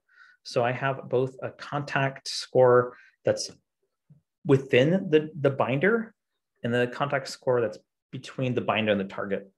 And I found sometimes playing around with this ratio might help, because if you just try to maximize the contacts between the binder and the target, it will just create one long helix and try to wrap around the target. But if you give the interest score a little bit higher weight, then it will try to fold that protein to a nice compact structure. So playing with these weights might help in the future. But in this case, it's just a helix, so it doesn't really matter too much. But these are something to keep track of. And so here I'm minimizing loss. And so here you could see an animation. So for this example, the sequence is all zeros, and it starts off with just a softmax representation of the sequence. Here I'm also plotting the PAE. So PAE are the predicted alignment error. So blue means good, red means bad.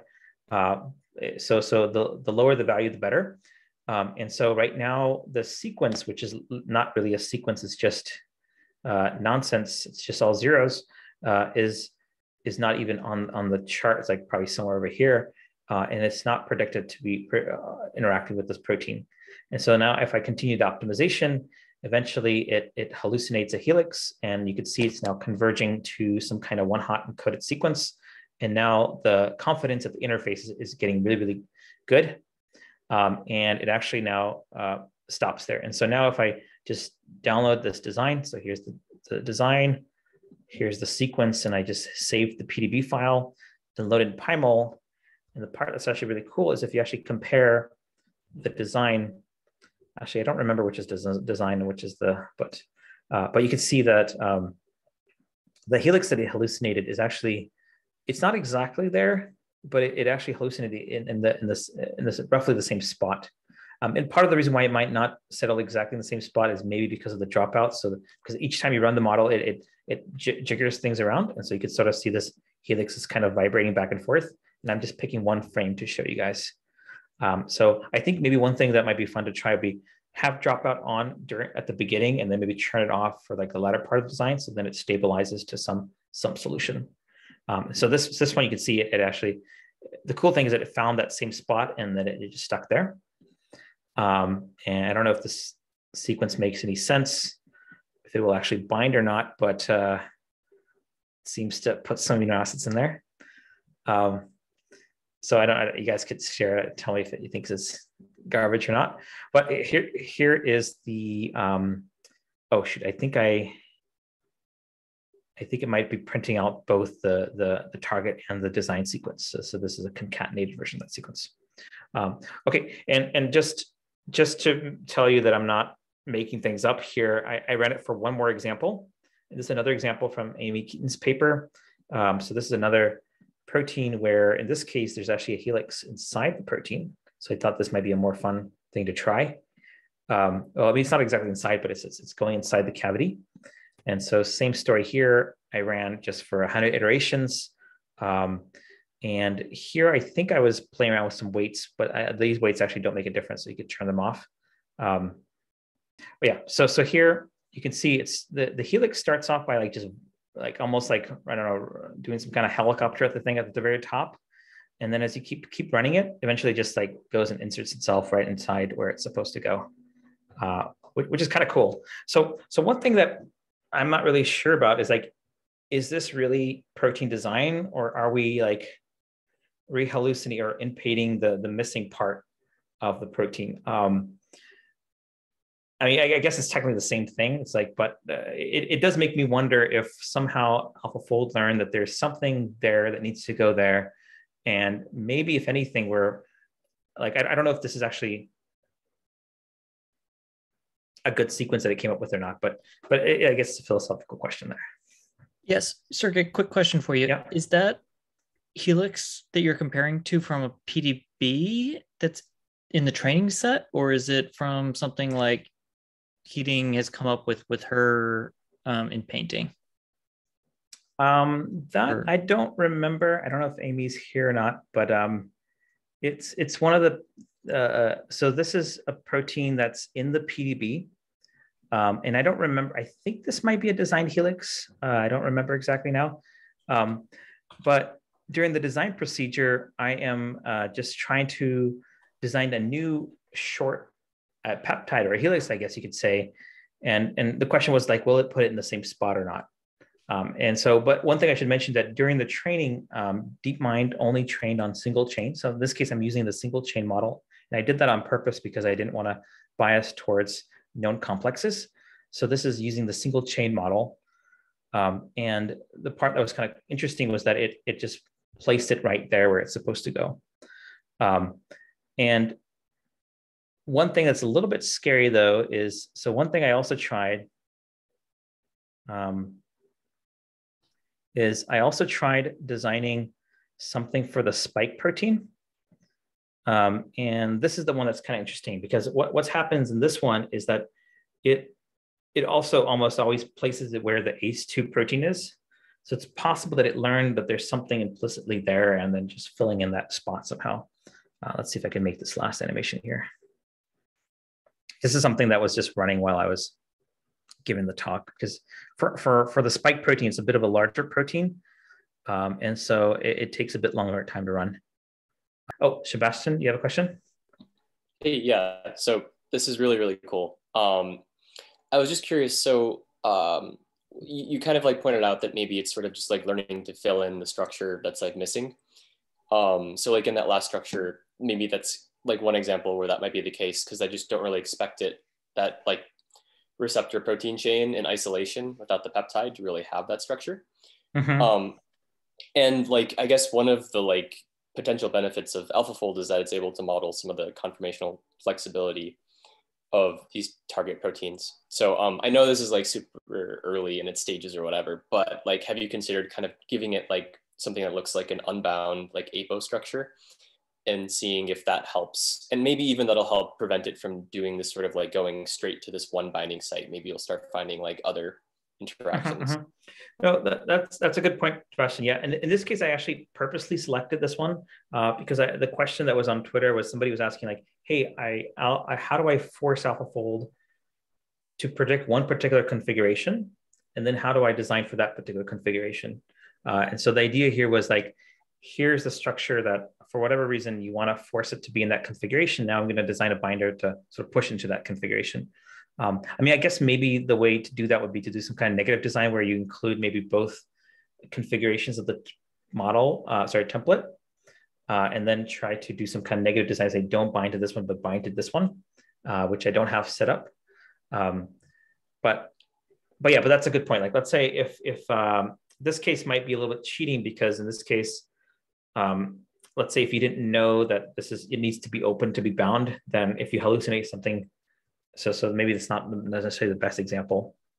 Yeah, but I mean, also maybe it is possible that if you, like, I know you're using a template, and I guess what I don't understand, and maybe you could answer this, is just how much freedom the protein has to like move around given that there's a template. But it seems possible that it could explore like ways to open up and allow the peptide to bind. So that actually seems pretty exciting. Yeah. So actually that's a good point. So one thing we noticed is that if you set recycles to 0, the template almost doesn't move at all. It's almost just stays identical, which could be a good thing, but it could be a bad thing if, for example, if you're trying to model some motion. So I think one thing that should be possible to do is to say, if you set to recycles to 1 or 2 or 3, maybe the next recycle, it will actually, like, I don't know, close on itself or something like that. So that could be kind of fun to explore to see if that changes the configuration. Lots to play around here. And so my intent was just to give you guys the tools to experiment with. Have no idea if it'll work or not. And if you guys find something cool, please share with me. Oh yeah, and I guess this is the one attempt I had at designing a binder to the spike protein, but it looks like it's actually looks like it's getting somewhere. So this particular configuration didn't so I think the animations that I showed before, I used like 1 recycle. So here I was just testing with 0 recycles just to see what happens. And also I'm testing out with a softmax of the sequence instead of a discrete values. And so all those different changes gives you different solutions. I'm sure the seed also plays a role as well. Okay, so I think that's all I had to show. I think one last thing I forgot to mention, but I think might be useful for you guys. So one issue with AlphaFold, or the JAX code in particular, is that it takes about 5 minutes just to compile a model. So you pretty much just wait for 5 minutes just doing nothing. But one cool thing is once you compile the model, you can just keep reusing that same model over and over. And so the reason why I added this little extra flag here, restart, is that let's say you run one design trajectory. Instead of rerunning the code again, you could just hit restart, and then it will clear the past gradients, it will clear the past iterations in the sequence, it will reinitialize, but it won't recompile the model. So it'll actually just start, like, for example, let's say I just say restart, and it will just continue running a new, in this case, I should probably say print all, so it prints everything. And so it just continues running right away. If you were to rerun this previous cell and then run this cell without hitting restart, then you would have wasted like 5 minutes just waiting for it to compile again. So if you anticipate, so I think that's the only thing. It's a little bit annoying with JAX, is that every time you change the length of the protein, you have to recompile the code. But if you're not planning to change any dimensions and you just want to run many iterations, you can just compile once and then just start a new cycle and hit restart equals true, and it'll continue. It'll start a new run. One thing about these weights is that they're outside of the compiled model. And so you could technically take 10 steps, change these weights, take another 10 steps, and you can just keep changing these weights on the fly without having to recompile the model. So this is one thing that I purposely did that. So that way, so because one thing I was thinking, which I haven't tried yet, is it might make more sense to first hallucinate some structure, make it as compact as possible, and then feed it in and continue optimizing it to be in contact. Or vice versa, try to optimize the binding first and then hallucinate the structure, because sometimes the gradients might push you in the direction that you don't want to go in. So it might make sense to have kind of scheduler. And so the way I set up the code is that you could technically run this, and then you can remove this restart thing and say, you know what, now I'm going to switch the PLDT to 1. And then you can continue run for another 100 steps, and then you can keep running. And then you say, oh, I want to set PAE now to 0, and so on. One minor warning here is if you set, so these are all floats. If you make it into an integer, the model will have to recompile. So if you want to set to 0, just make sure you put 0.0. If you set it to 0, it's like, oh, I'm seeing something I've never seen before. I need to recompile this model. So this is how you could continue. If you hit restart, it will restart from scratch. This will just continue running, and it'll just keep accumulating. Somebody posted something in the chat box. Is it possible to use this for ligand interaction prediction? So unfortunately, there's no way to specify a ligand. I mean, one potential, so if you look at that paper that you just presented a while back, so one way they sort of tricked the model into designing stuff for ligands is to say, well, if you look at a particular protein that binds to a ligand, often there's a very specific configuration of the side chains. And so even though you don't see the ligand, you could still try to enforce the constraints to match those side chains. So the idea is like, if you know what kind of amino acids interact with what kind of ligand and how they're configured, you can set up the function for that. So one thing I didn't show today, but we've also been using AlphaFold to design for a specific sidechain configuration. And if you look at the source code, I have some utility files here. And this is something that might be useful even outside of our code, is I added some functions to compute RMSD, to compute PLDT, compute PAE. And this is mostly just calling literally AlphaFold's code to do that. But, this is the RMSD, the dgram loss, the FAPE loss. But one thing we found was that these things are kind of scattered throughout the code. And so we sort of pull them in to utilities file. So if you just want to compute RMSD or FAPE, you can just specify and it will compute those things. But one other thing we did was we said, well, what if you want to only do dgram at specific indices? And what if you want to do FAPE at specific indices and at the side chain? So you could define it at the side chain level or at the backbone level. So let's say if you want to hallucinate a protein to match specific side chains, you can do that. And also, this is something that's not part of the original AlphaFold code, but I also created a special RMSD function for the side chains. And this function gets a little bit complicated because unfortunately, some amino acids are a little bit ambiguous, like which atom should be aligned to which atom. And so what this does is it actually aligns based on the non-ambiguous atoms, and then it infers the connections to the ambiguous ones and computes RMSD. So we did some logic here to do that. So if you need that function somewhere. And then finally, the other things that we changed is like, so what happens is there's a lot of things that go inside to AlphaFold. One of the inputs is the MSA, one is the target features. And so I made a function here that just replaces those features. But the other thing here is it turns out that when you change the side chain, amino acid identity, you also need to change the side chain identity. And so, there's a lot of conversion that happens here. And I was trying to make that differentiable. So what happens is, let's say if you change the side chain, then you need to also update all the masks related to which atoms are being used. And so before it was just a simple index lookup, which was not differentiable because the sequence never really changes during prediction. But for design, since the sequence is changing, we had to update that to make it differentiable. So that will make it pass through. This is kind of silly. This is just turning off the dropouts.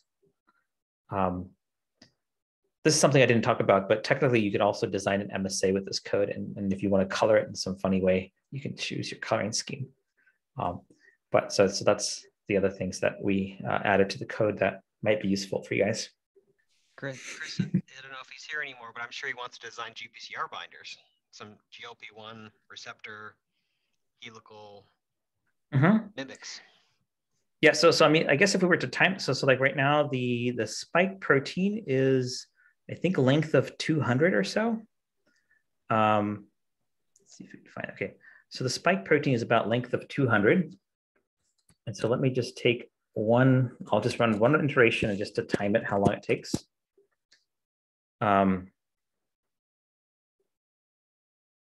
So one iteration takes, I mean, this is not the best way to time things, but I think it's a good approximation. It's about 10 seconds. And this is a total of, so 200 plus a binder length of 50. So let's see, design model, target length.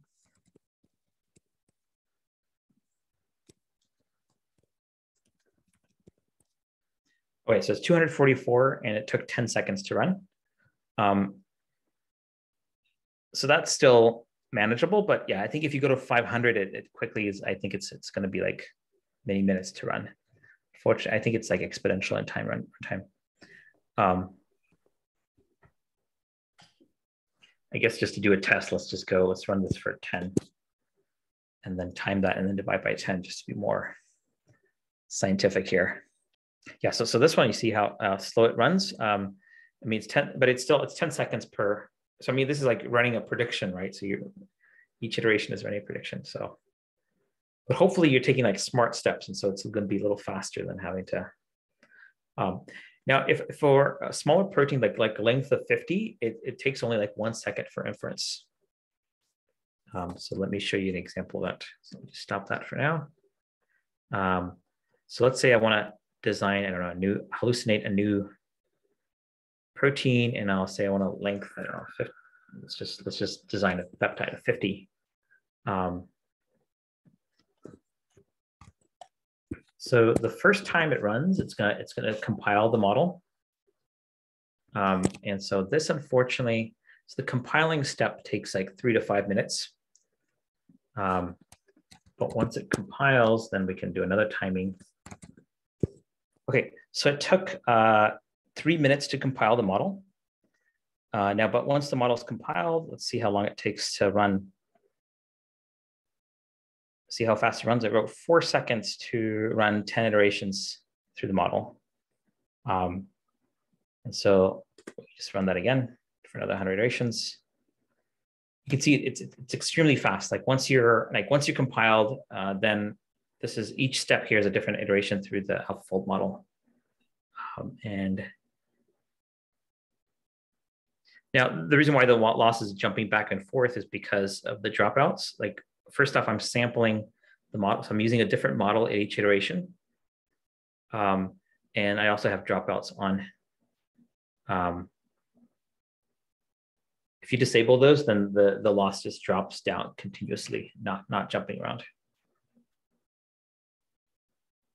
So about 100 iterations in 40 seconds. So if you want to design mini proteins, this is like perfect. If you want to design like huge proteins, you probably have to wait overnight for a design trajectory. Okay, let's see. I think there was another question here. Oh, okay, I think I already answered that question. All right, you guys. Well, I think if there's no more questions,